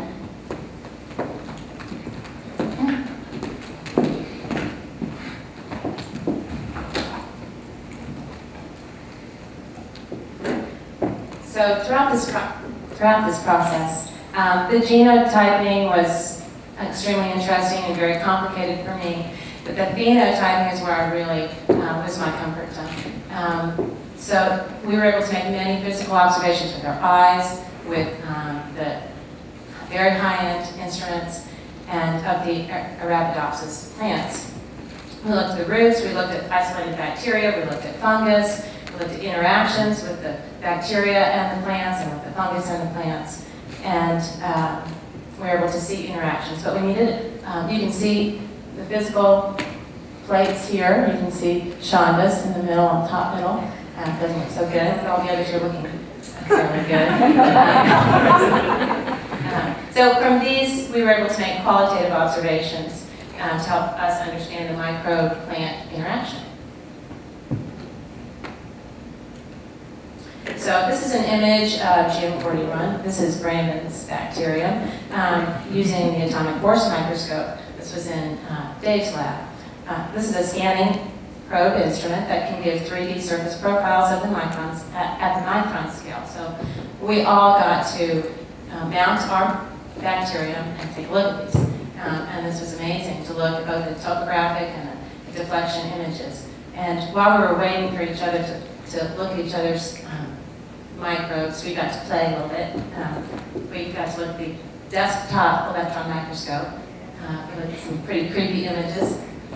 Ticks and spiders that we'll bring back to our students.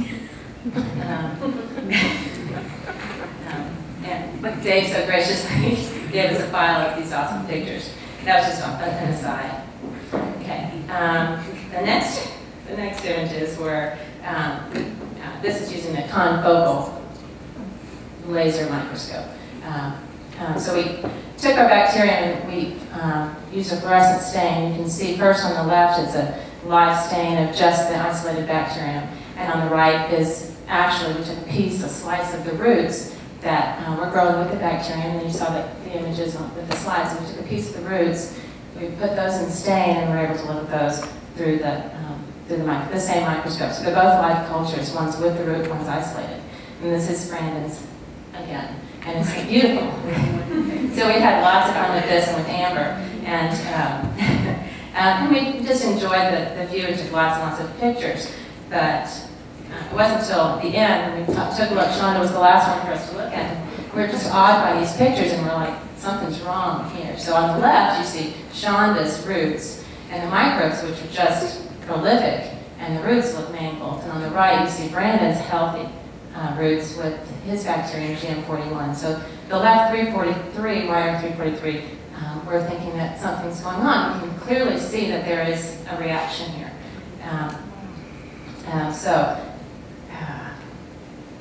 There's an obvious root response on the plate. Okay. We continued Well, those are some things that they're noticing. That's the whole point of my project, to take a look at the interactions and see how they interact. We got to go further though. Finally, we got to play with, or see what they're playing with. Cutting edge, we got to see the cutting edge research that Ryan is doing with his fabricated chips here. So this is, they're studying microfluidics, and they're using this technology to really be able to further isolate the bacteria. They are chemical engineers, both Ryan and Colin, and we also noticed that so many of the scientists there are engineers as well as studying science in all other disciplines. So these scientists went into great detail. They really explained how they made the devices, how they are making the prototypes, not failures, prototypes, that they're learning from and getting better and better. And they showed us the procedural protocols that they're developing. We got to image the fluorescent E. coli in the microtubes, and that's what you're looking at in those tubes. And they're studying with E. coli because they're still in procedural steps. So those are micro channels, also known as buckets and tubes. So anyway, we got to see how they're revolutionizing medicine. And we felt like we're on the cutting edge, and we appreciate them showing us through that lab and all those processes. And we got to take home some of the microchips here, the micro tubes and buckets.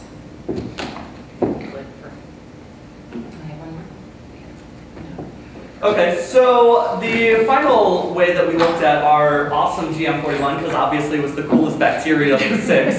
So we really did a lot of in-depth studies with GM41, and what we did as one of our last processes was something called quantitative polymerase chain reactions, or as the cool kids in the lab call it, qPCR. So we are looking at amplifying some DNA and mRNA to kind of quantify a sample against the known sample. It's a really cool process. Required us to get into some micropipetting with like tiny little bits. So thankfully we have a fantastic mentor to assist us with that and identify and kind of give some tips on that. But the idea was that we were trying to find some genes that were being expressed in that whole pathway of digesting the myo-inositol through all of that. qPCR is this really cool process. I'm not going to go into all the details because, as Marie said earlier, the most important thing about this whole program, obviously we've learned so much and we've gotten so much out of this, but the important thing is what we're going to take back to our students. So we're really excited about that. All of us can go on and on and on, but we won't, about the exciting things that we want to do, but we do want to take a minute and kind of share a little bit of how we're going to apply this into our classes.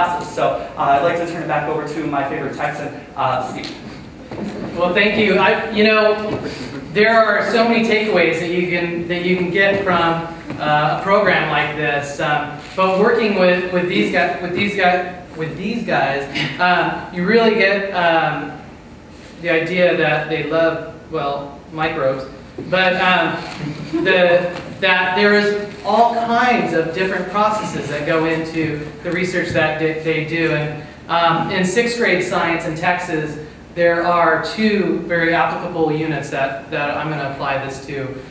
One is going to be ecosystems, and the other one is our unit on organisms. And being able to see how they take samples from just outside, basically, and bring them inside. And that's going to be something that the kids are going to love to do, is to go out and collect the samples, bring them in, and then we're going to be able to culture bacteria and really give the students a hands-on experience to show them how bacteria, how there's so much bacteria that are living within the soil. Then I can bring it back to the importance of that bacteria and how that bacteria plays a role in the entire ecosystem and the health of the plants too. So that's just one way that I'm going to apply it.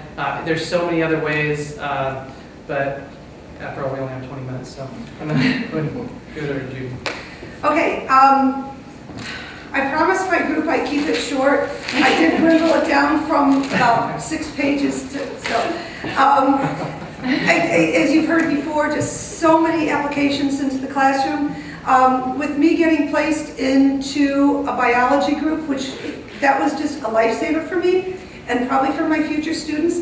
I've been teaching physical science for the last 23 years to 8th graders. I found out at the end of the year that, oh, you gotta pick up 6th and 7th grade, a couple of those, and it's life science. So again, what I've learned is just phenomenal, and I have the confidence now to think that I can provide some really, really cool things for my kids to do. One of the things, again, the first day we walked in, we got a tour of the labs, I'm looking at the microscopes. My gosh, my kids probably have no idea the different types of microscopes. You know, a microscope looks like this, and you look at little crawling things, and that's it. So I can share that, go into the history of the history of the microscope and how technology and science are so related with the equipment, and vice versa, and how all the different strands of science are related. I do want to talk about one thing though. This is kind of like a special one that I really got into, the thing where you saw the dishes with the bacteria swabs and the little Arabidopsis.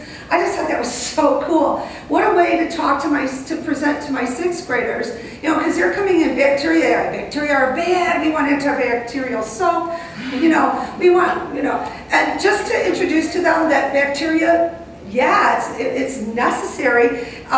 So I thought if I could get those little plant seedlings, and if I could take a bacteria swatch, but then that probably wouldn't work out. So Colin, thank you so much. He came up with the idea that, well, what if I took fertilizer that has bacteria in it? I didn't know that has it in it. Maybe that's why manure works well. I don't. And then take a fertilizer and do something to it, heat treat it, boil it, to remove the bacteria, and have my students take it from there. That's going to be a work in progress. And really, I'm thinking, again, I'm trying to keep it short. I was going on and on and on. January, I'm sure I'm going to be coming up with more ideas of how I'm going to apply this. One last thing is I do run a network of science teachers in the Chicago area. We meet regularly to share ideas and, you know, just kind of pass on information. So everything I learned today, and from my mentors, you were wonderful, from the speakers we had, and really from my colleagues. I have to tell you, this is a great group to work with. They were so helpful for me, you know, with my lack of biology background. But if you want to know some physics, I can help you. And just everybody, it's been a great, great experience, and I am going to pass all of that on. And I'm going to go back to Argonne National Lab, which I am a part of. I help them out a little bit and tell them how to really run a fantastic program for teachers. So thank you. Okay, so I teach physical science as well, and I don't teach biology. I don't foresee teaching it in the near future, but I actually will be teaching it in my physical science class because I learned that science doesn't happen in isolation. So we're going to grow plants and doing exactly what Judy's doing, using the elements. And what a great avenue for the kids because they love biology, they love growing plants, and so I can sneak in the chemistry to the plants. So throughout the 9 days, I saw scientists working collaboratively, and that was just so amazing to truly know that science doesn't happen in isolation. I saw scientists loving their job. Well, we love our job, and you love your job, and we got along so well, and you taught us so well because you love your job. I think that's what we do for our students. We saw you designing your own experiments. We saw you fabricating materials so that you could help the scientists design or follow through with their experiments. So we saw science as a complex social behavior, and that was really cool to bring back. Creativity, ingenuity, logic, all those things that we try to instill in our kids. So I'll be doing exactly what Judy's doing, and probably a little bit of some of the other, we'll continue to communicate. We have a nice network that we've developed here. And working individually with students in research projects in all aspects and all disciplines. The focus on nanoscale technology, size and scale, that's huge. And it's in our standards, and never really had a real grasp on other than just, you know, there's a cell versus an atom. But now I just can bring so much more back, especially using our new tools. Thank you.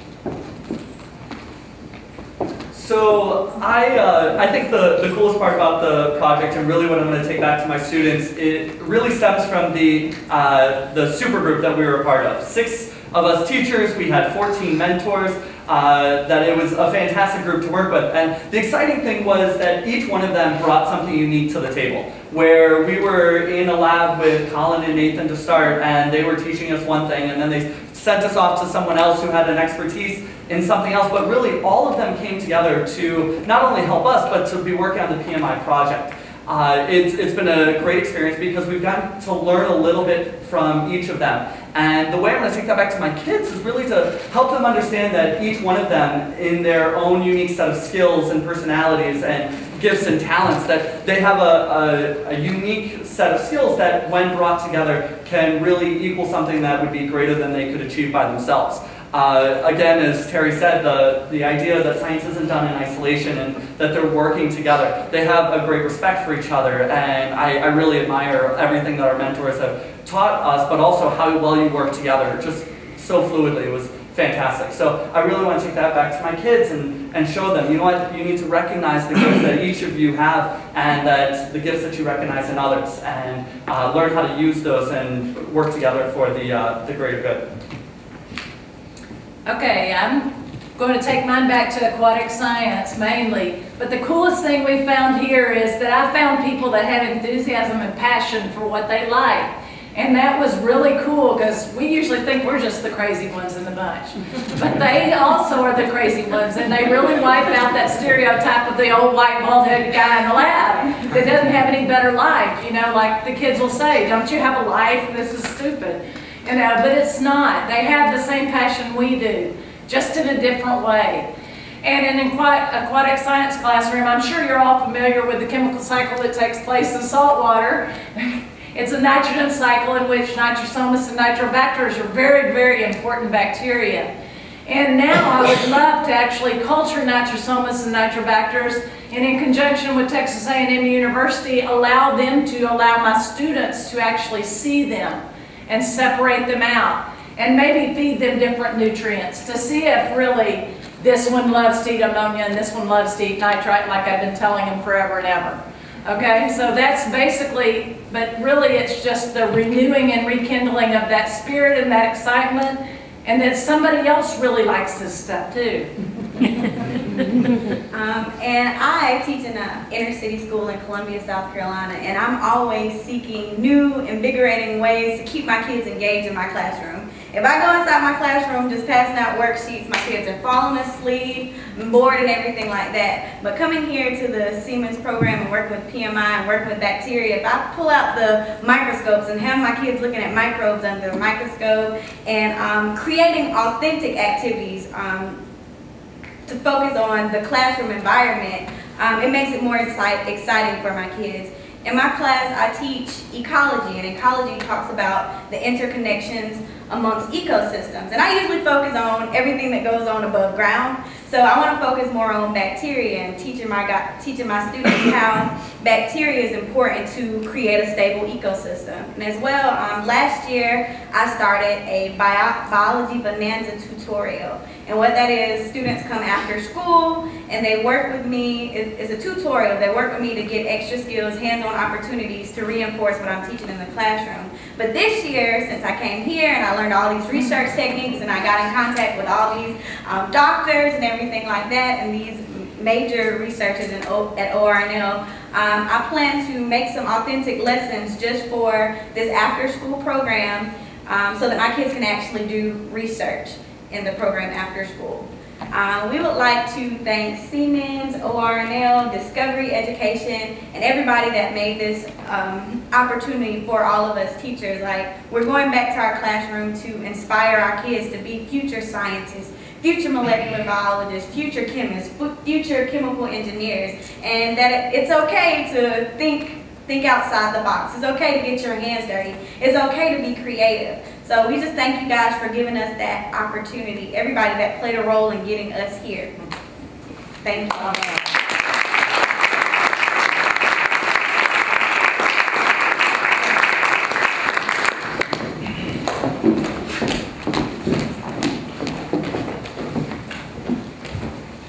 I have to say I've had much more fun during parts of this week with you all than I've had in my office. So I envy some of that time that you all have had.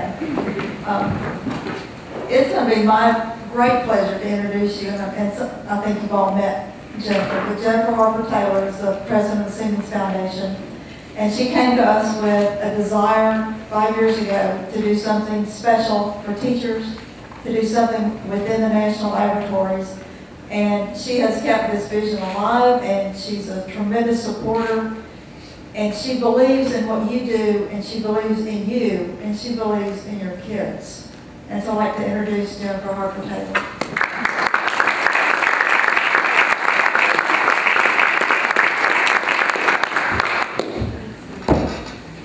So I'm going to go stand at the podium because I'm not all expertise. Like you guys, I don't have the expertise to do the walking and the talking and the animation. But again, it's been a pleasure to be here tonight. First and foremost, to see so many old friends. Being here at Oak Ridge is always like being at home. Marie and her team do a phenomenal job. And I think you guys will agree with me in making this a very, very special research opportunity for each and every one of you to be able to take something meaningful back to your students, to have a full, rich curriculum laid out for them with some hands-on, real-life lessons that you can teach them based on the experiences that you've had here at Oak Ridge.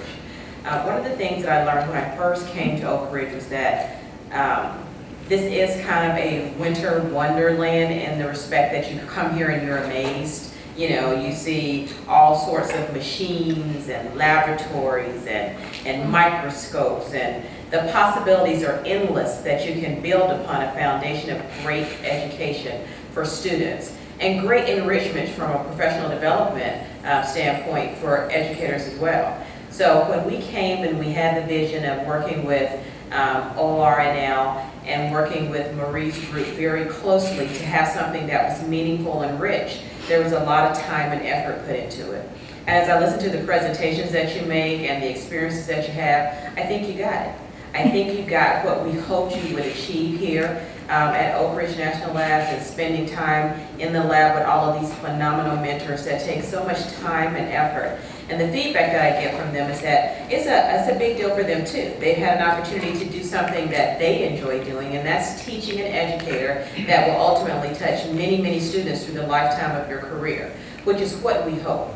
It's a scenario where we know that if you can have this enriched experience, that hopefully you'll be able to take it back to your students and each person will play it forward.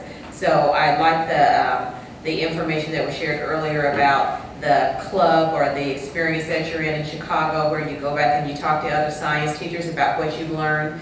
We see that time and time again as we work with educators for professional development.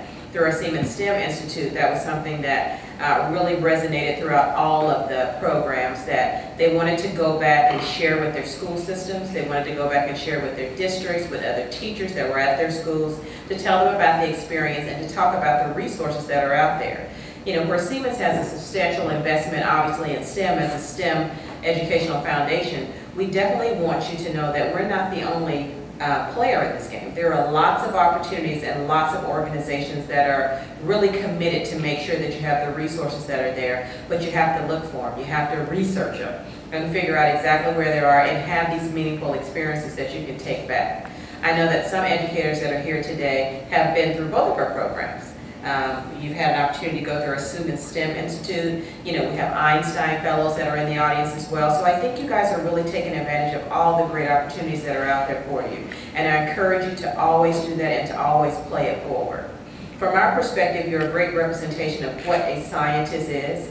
Obviously, you have a different role than the scientists that are in these labs, but what you learn from them and the relationships that you build with them are what you'll take forward and you'll teach your students as you go back into the classrooms. So we encourage you to keep in contact with the great mentors that you've had here at the lab. And now that you know that the possibility is there and that there are great mentors throughout the country that are willing and able and have resources and time and energy that they would like to share with educators that have a passion like the ones you guys have exhibited here today, I encourage you to go back to your local labs and your local universities and have discussions about how to get your students into those classrooms and how to get your students into those labs to have meaningful experiences that will translate really into building the curriculum and building the reputation that you guys have for being such exceptional examples of what you need to do to go above and beyond to make your students have successful careers in the areas of STEM or just to expand their knowledge in the area of research as a whole.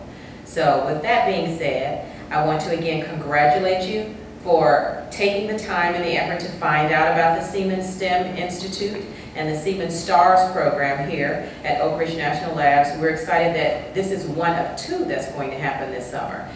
We actually were very excited to have Marie do two. That's a lot, you know, to have this happen twice in a year. Usually we have it at another lab, but she has been kind and gracious enough to do two here this summer, so we're excited for another group to come through. I think that's a great opportunity for synergies as well, because many of them will have the opportunity to work with some of the same mentors that you worked with.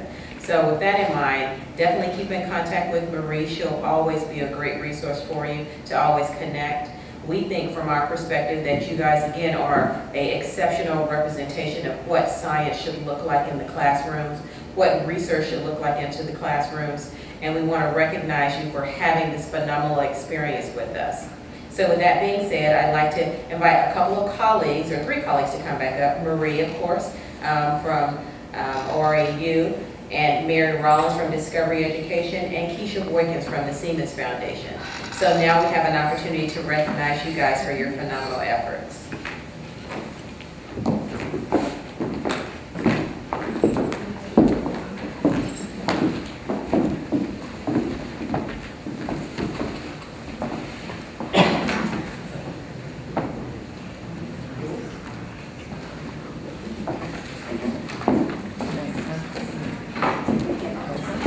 So I will ask all of you to take your name tags off because you're going to have a photo.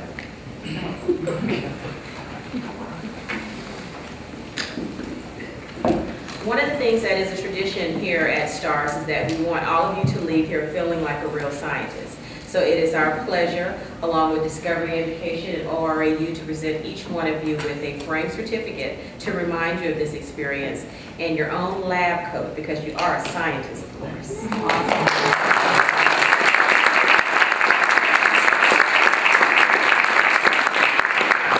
My colleague Keisha Boykins will call your name and we'll have you come down one at a time, and we'll position the first person so you guys take a look at how that happens, and then we'll and then follow suit. We'll take pictures one by one. Does that work?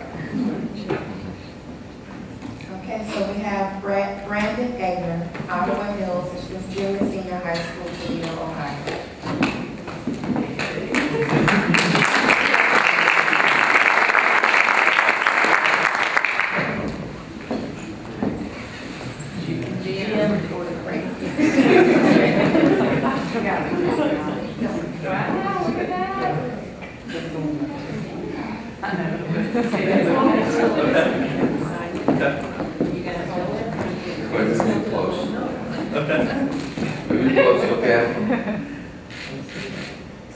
See if you're happy. You're happy, but I'm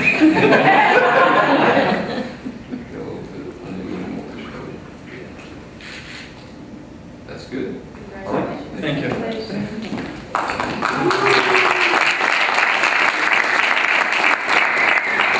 Cameron Olstead, North Springs High School, Sandy Springs, Georgia.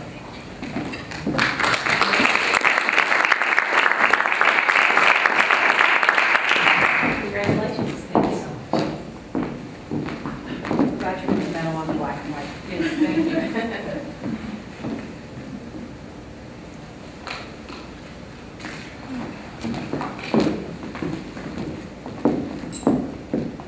Everybody's happy.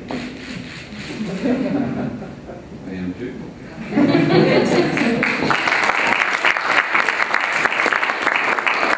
Zachary Blackwood, Lewis Cass Junior High School.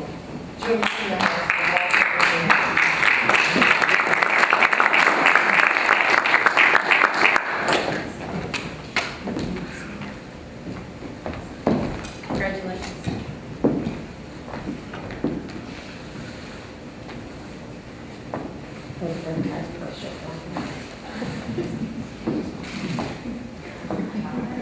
You guys have to go on Facebook and show us your lab coat with your kids. We'd love to see that on our Oh, great.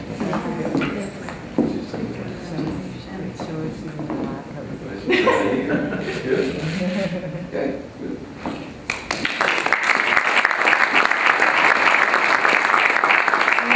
In Palmdale High School, Palmdale, California.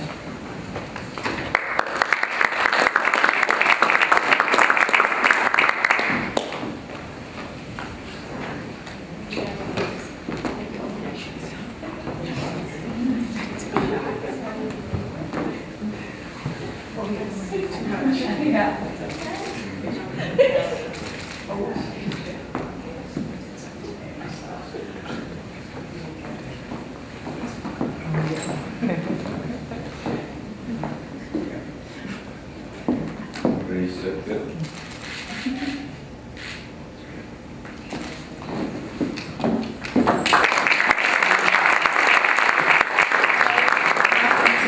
Hill St. Bernard School, Gladstone, New Jersey.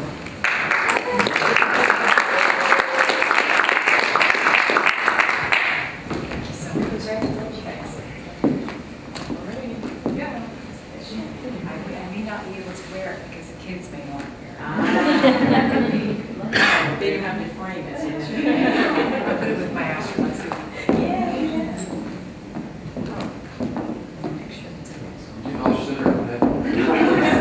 I just went where they told me. Oh, yeah. And the other way. Yeah, there we go. Thank you. Didn't know we could read it. Good.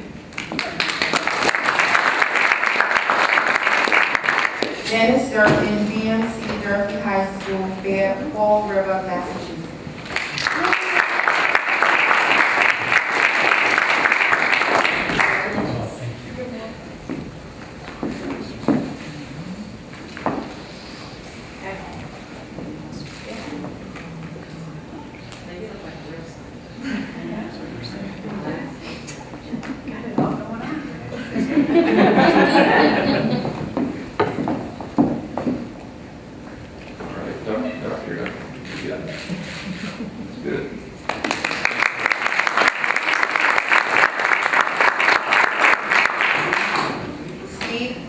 Steve Embry, A.P. Harrison Intermediate School, Garland, Texas.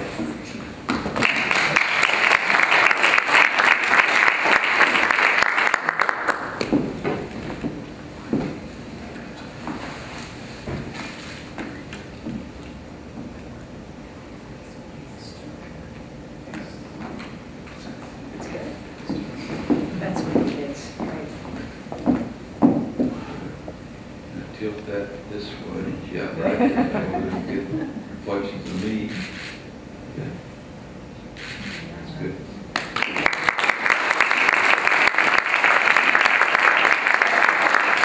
Jessica Formal, Forsyth Central High School, Cumming, Georgia.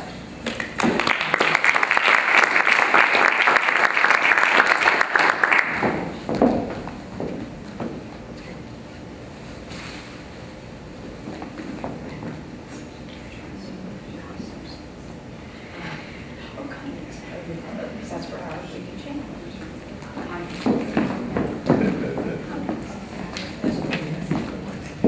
You're right. Oh, sorry. Oh, that's all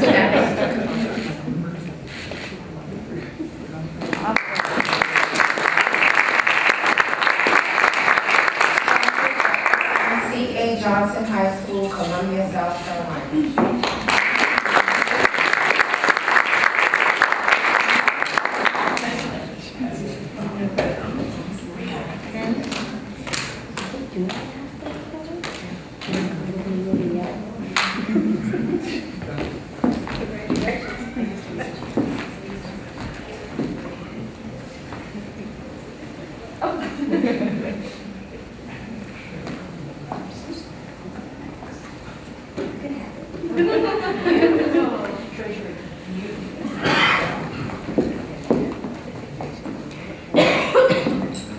Everybody ready?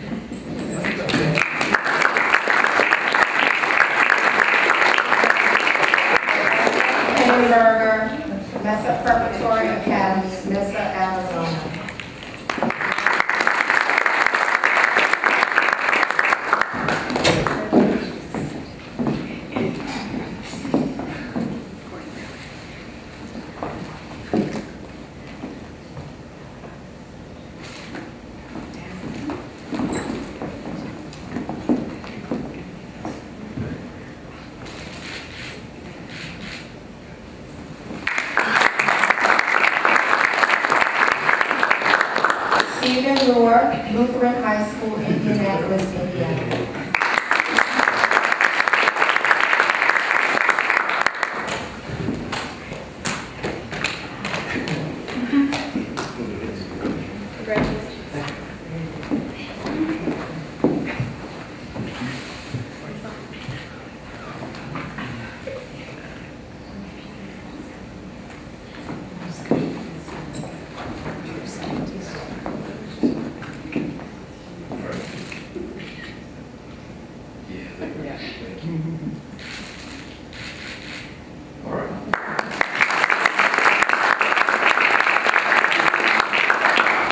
Daniel Newmeyer, Center High School, Center, Colorado.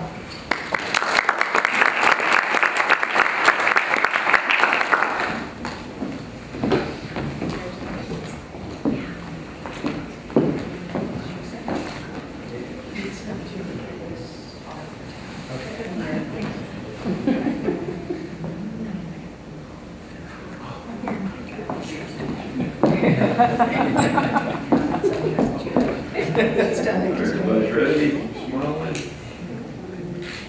Go straight. Here we go.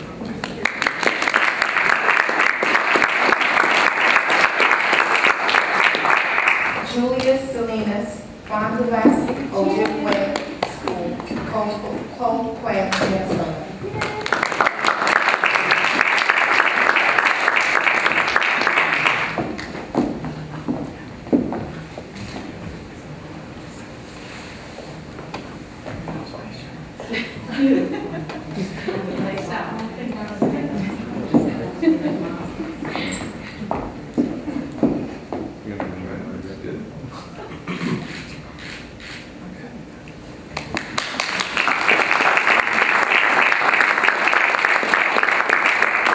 Elizabeth Cater, East Layton High School, Franklin Park, Illinois.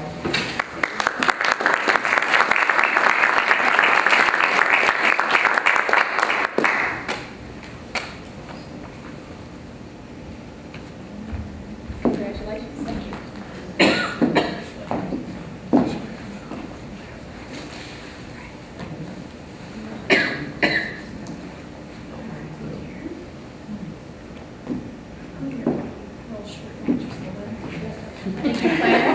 Would you call that? I gotta get it.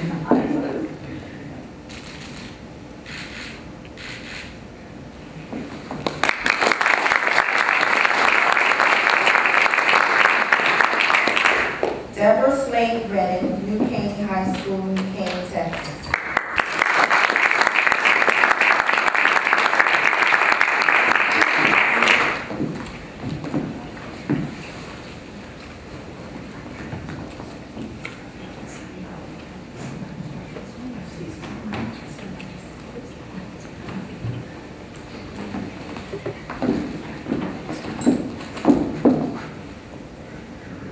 You ever notice how quiet it is?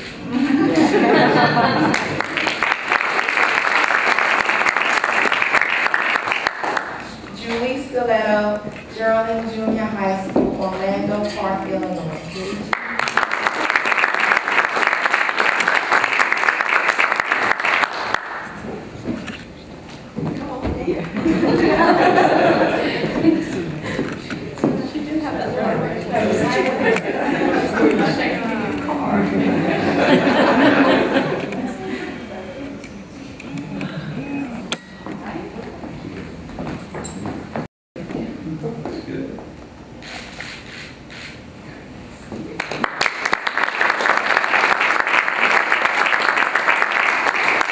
Kevin Tabara, Burt M. Lynn Middle School, Torrance, California.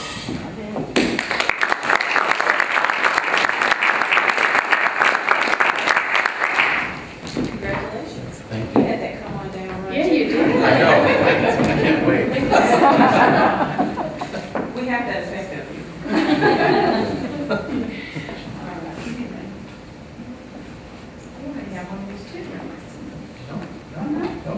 Well, then, you're well deserved. Everybody smile. It's good.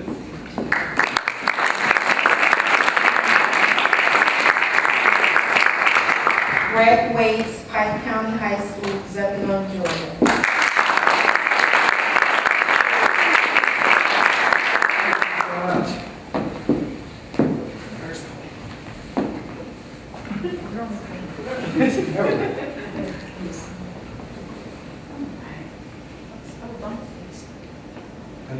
Honeybees.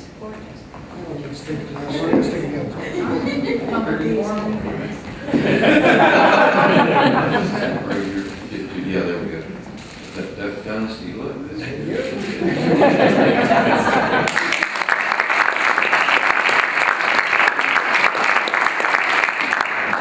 Vivian Wegman, Fairfield High School, Fairfield, Ohio.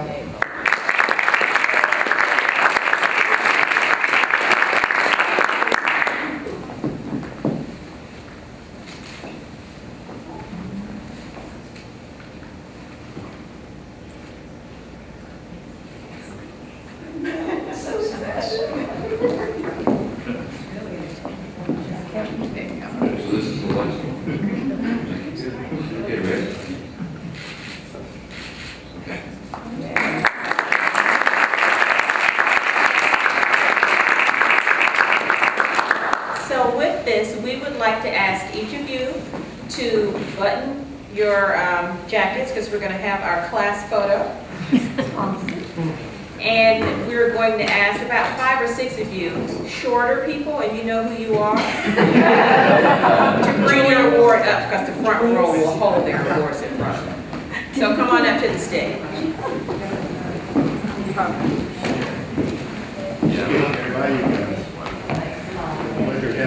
Are we supposed to bring our certificates? I think you're in that category. What are you saying? It's an honor.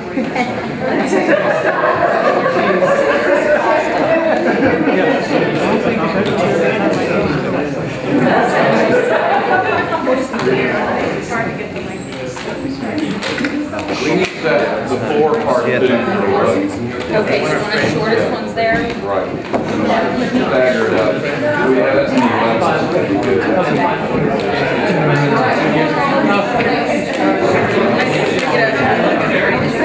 Yes, we win that genetics. You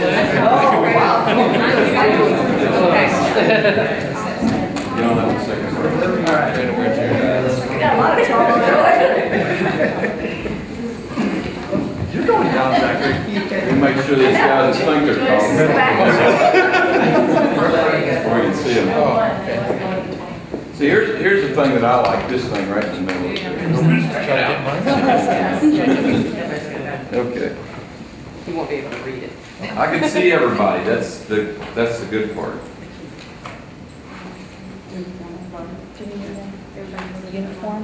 Yeah. I think we're jumping place. Pretty tough looking crew. Let's take one and see how tough you look. Intimidating, right? Yeah. Really intimidating. Really tough, yeah.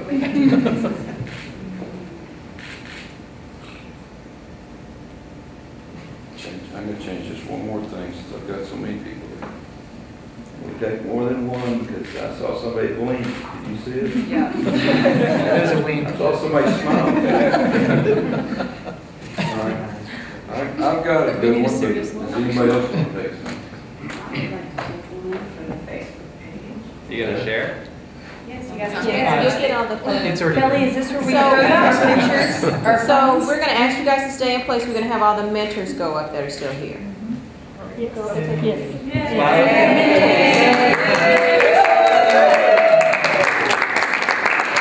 on, mentors. Where are their laptops? Even though you're talking, you keep getting the This is so backwards. We're in laptops here. And we've never seen them fill in the size. On the left and the right. We need a whole row for the super group. You're making this really hard. Jim, what did you do? Yeah. Kelly.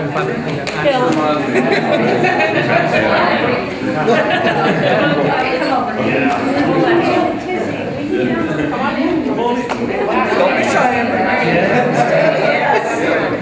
Now, you all get to move back here unless you want to be in the picture. Oh, no. I'm just moving back. make sure I get everybody. Everybody's looking here at me. There's a lot of cameras, but look here at me. Wait, Marie. Oh. What? Now it's out of balance. No, I'm just kidding. That's good. Right here. Some of you have balloons coming out of your head, so it looks really good. Let's see. Now that looks pretty good. Okay, hang in there, we want to get in. Mary.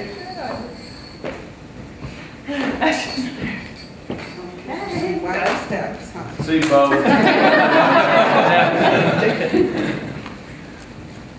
We can get everybody in it. Anybody left? There's a guy outside. The guy on the street. Looks good. That's great.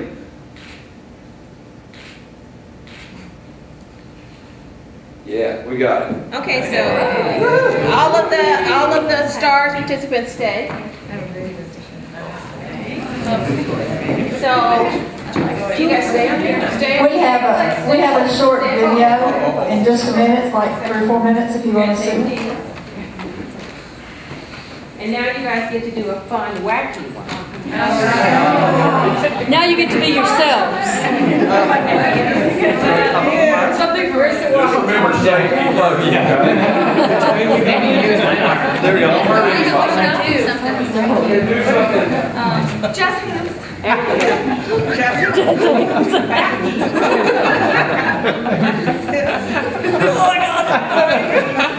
What are you guys doing? It's not paying for a row. All right, we can have somebody here. Science is fun too. Okay, if you guys want to turn around and look just a minute, we have a video of some of what you did this week.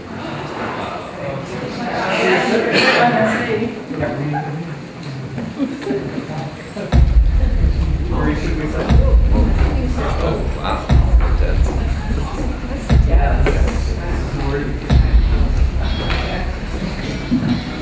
The Siemens Teachers as Researchers, or STARS program, provides middle school and high school STEM teachers the opportunity to engage with top scientists and researchers on short-term research projects regarding current topics of national interest.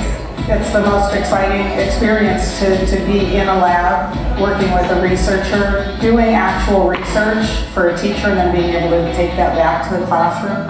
My favorite part of the experience has been being in the laboratory actually with the scientists and seeing how all different types of scientists collaborate together to work on one project. And I want to go back to my classroom and let them know that science isn't isolated from math, science isn't isolated from English, science isn't isolated or from any other subject, but everything works together to come up with a common goal. If these teachers can go back to their lab and portray to their kids the importance of education and science, it's better for everybody. In addition to the research, ORAU provides additional educational enhancements throughout the program in the form of seminars, mini workshops, tours, and field trips to focus and expand the research experience.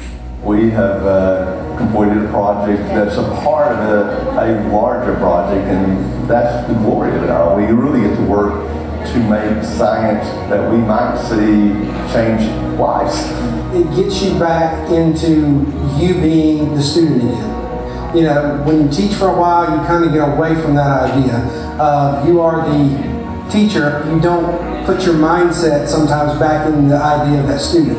Or coming in here, it puts us back in the mindset of being a student of something we may not know much of anything about. We go through the whole process again and you learn something in the end, which is our whole point and purpose for teaching. It's really a matter of exciting the students. So I've been in here and I've just seen how science can be applied and the things that you can do. And we're talking about plants and microbes and their interfaces and how all of that has long-reaching effects. So just kind of inspiring my students to look at the big world, and no matter where they look, there's some science in there.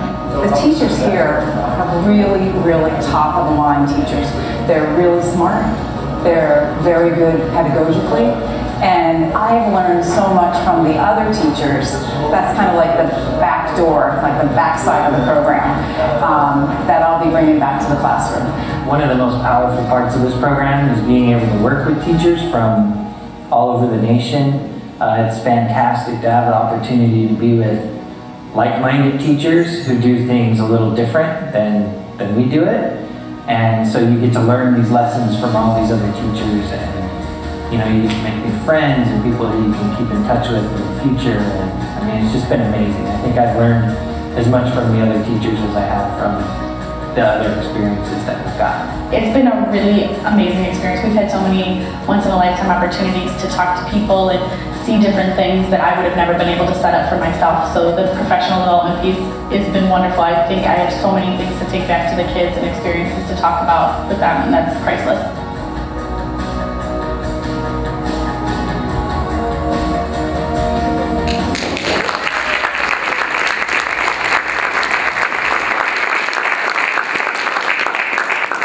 Video is compliments of it. Only guy who got left sitting in the audience.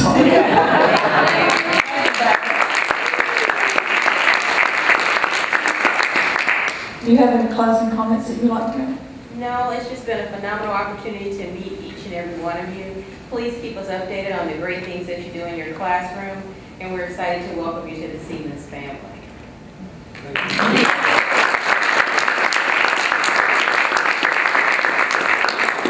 To those of you who are flying and don't think your certificates will fit in your luggage, we have boxes underneath here with your names on them. So if you need us to mail them to you, we will mail them to you. Thank you. Thank you.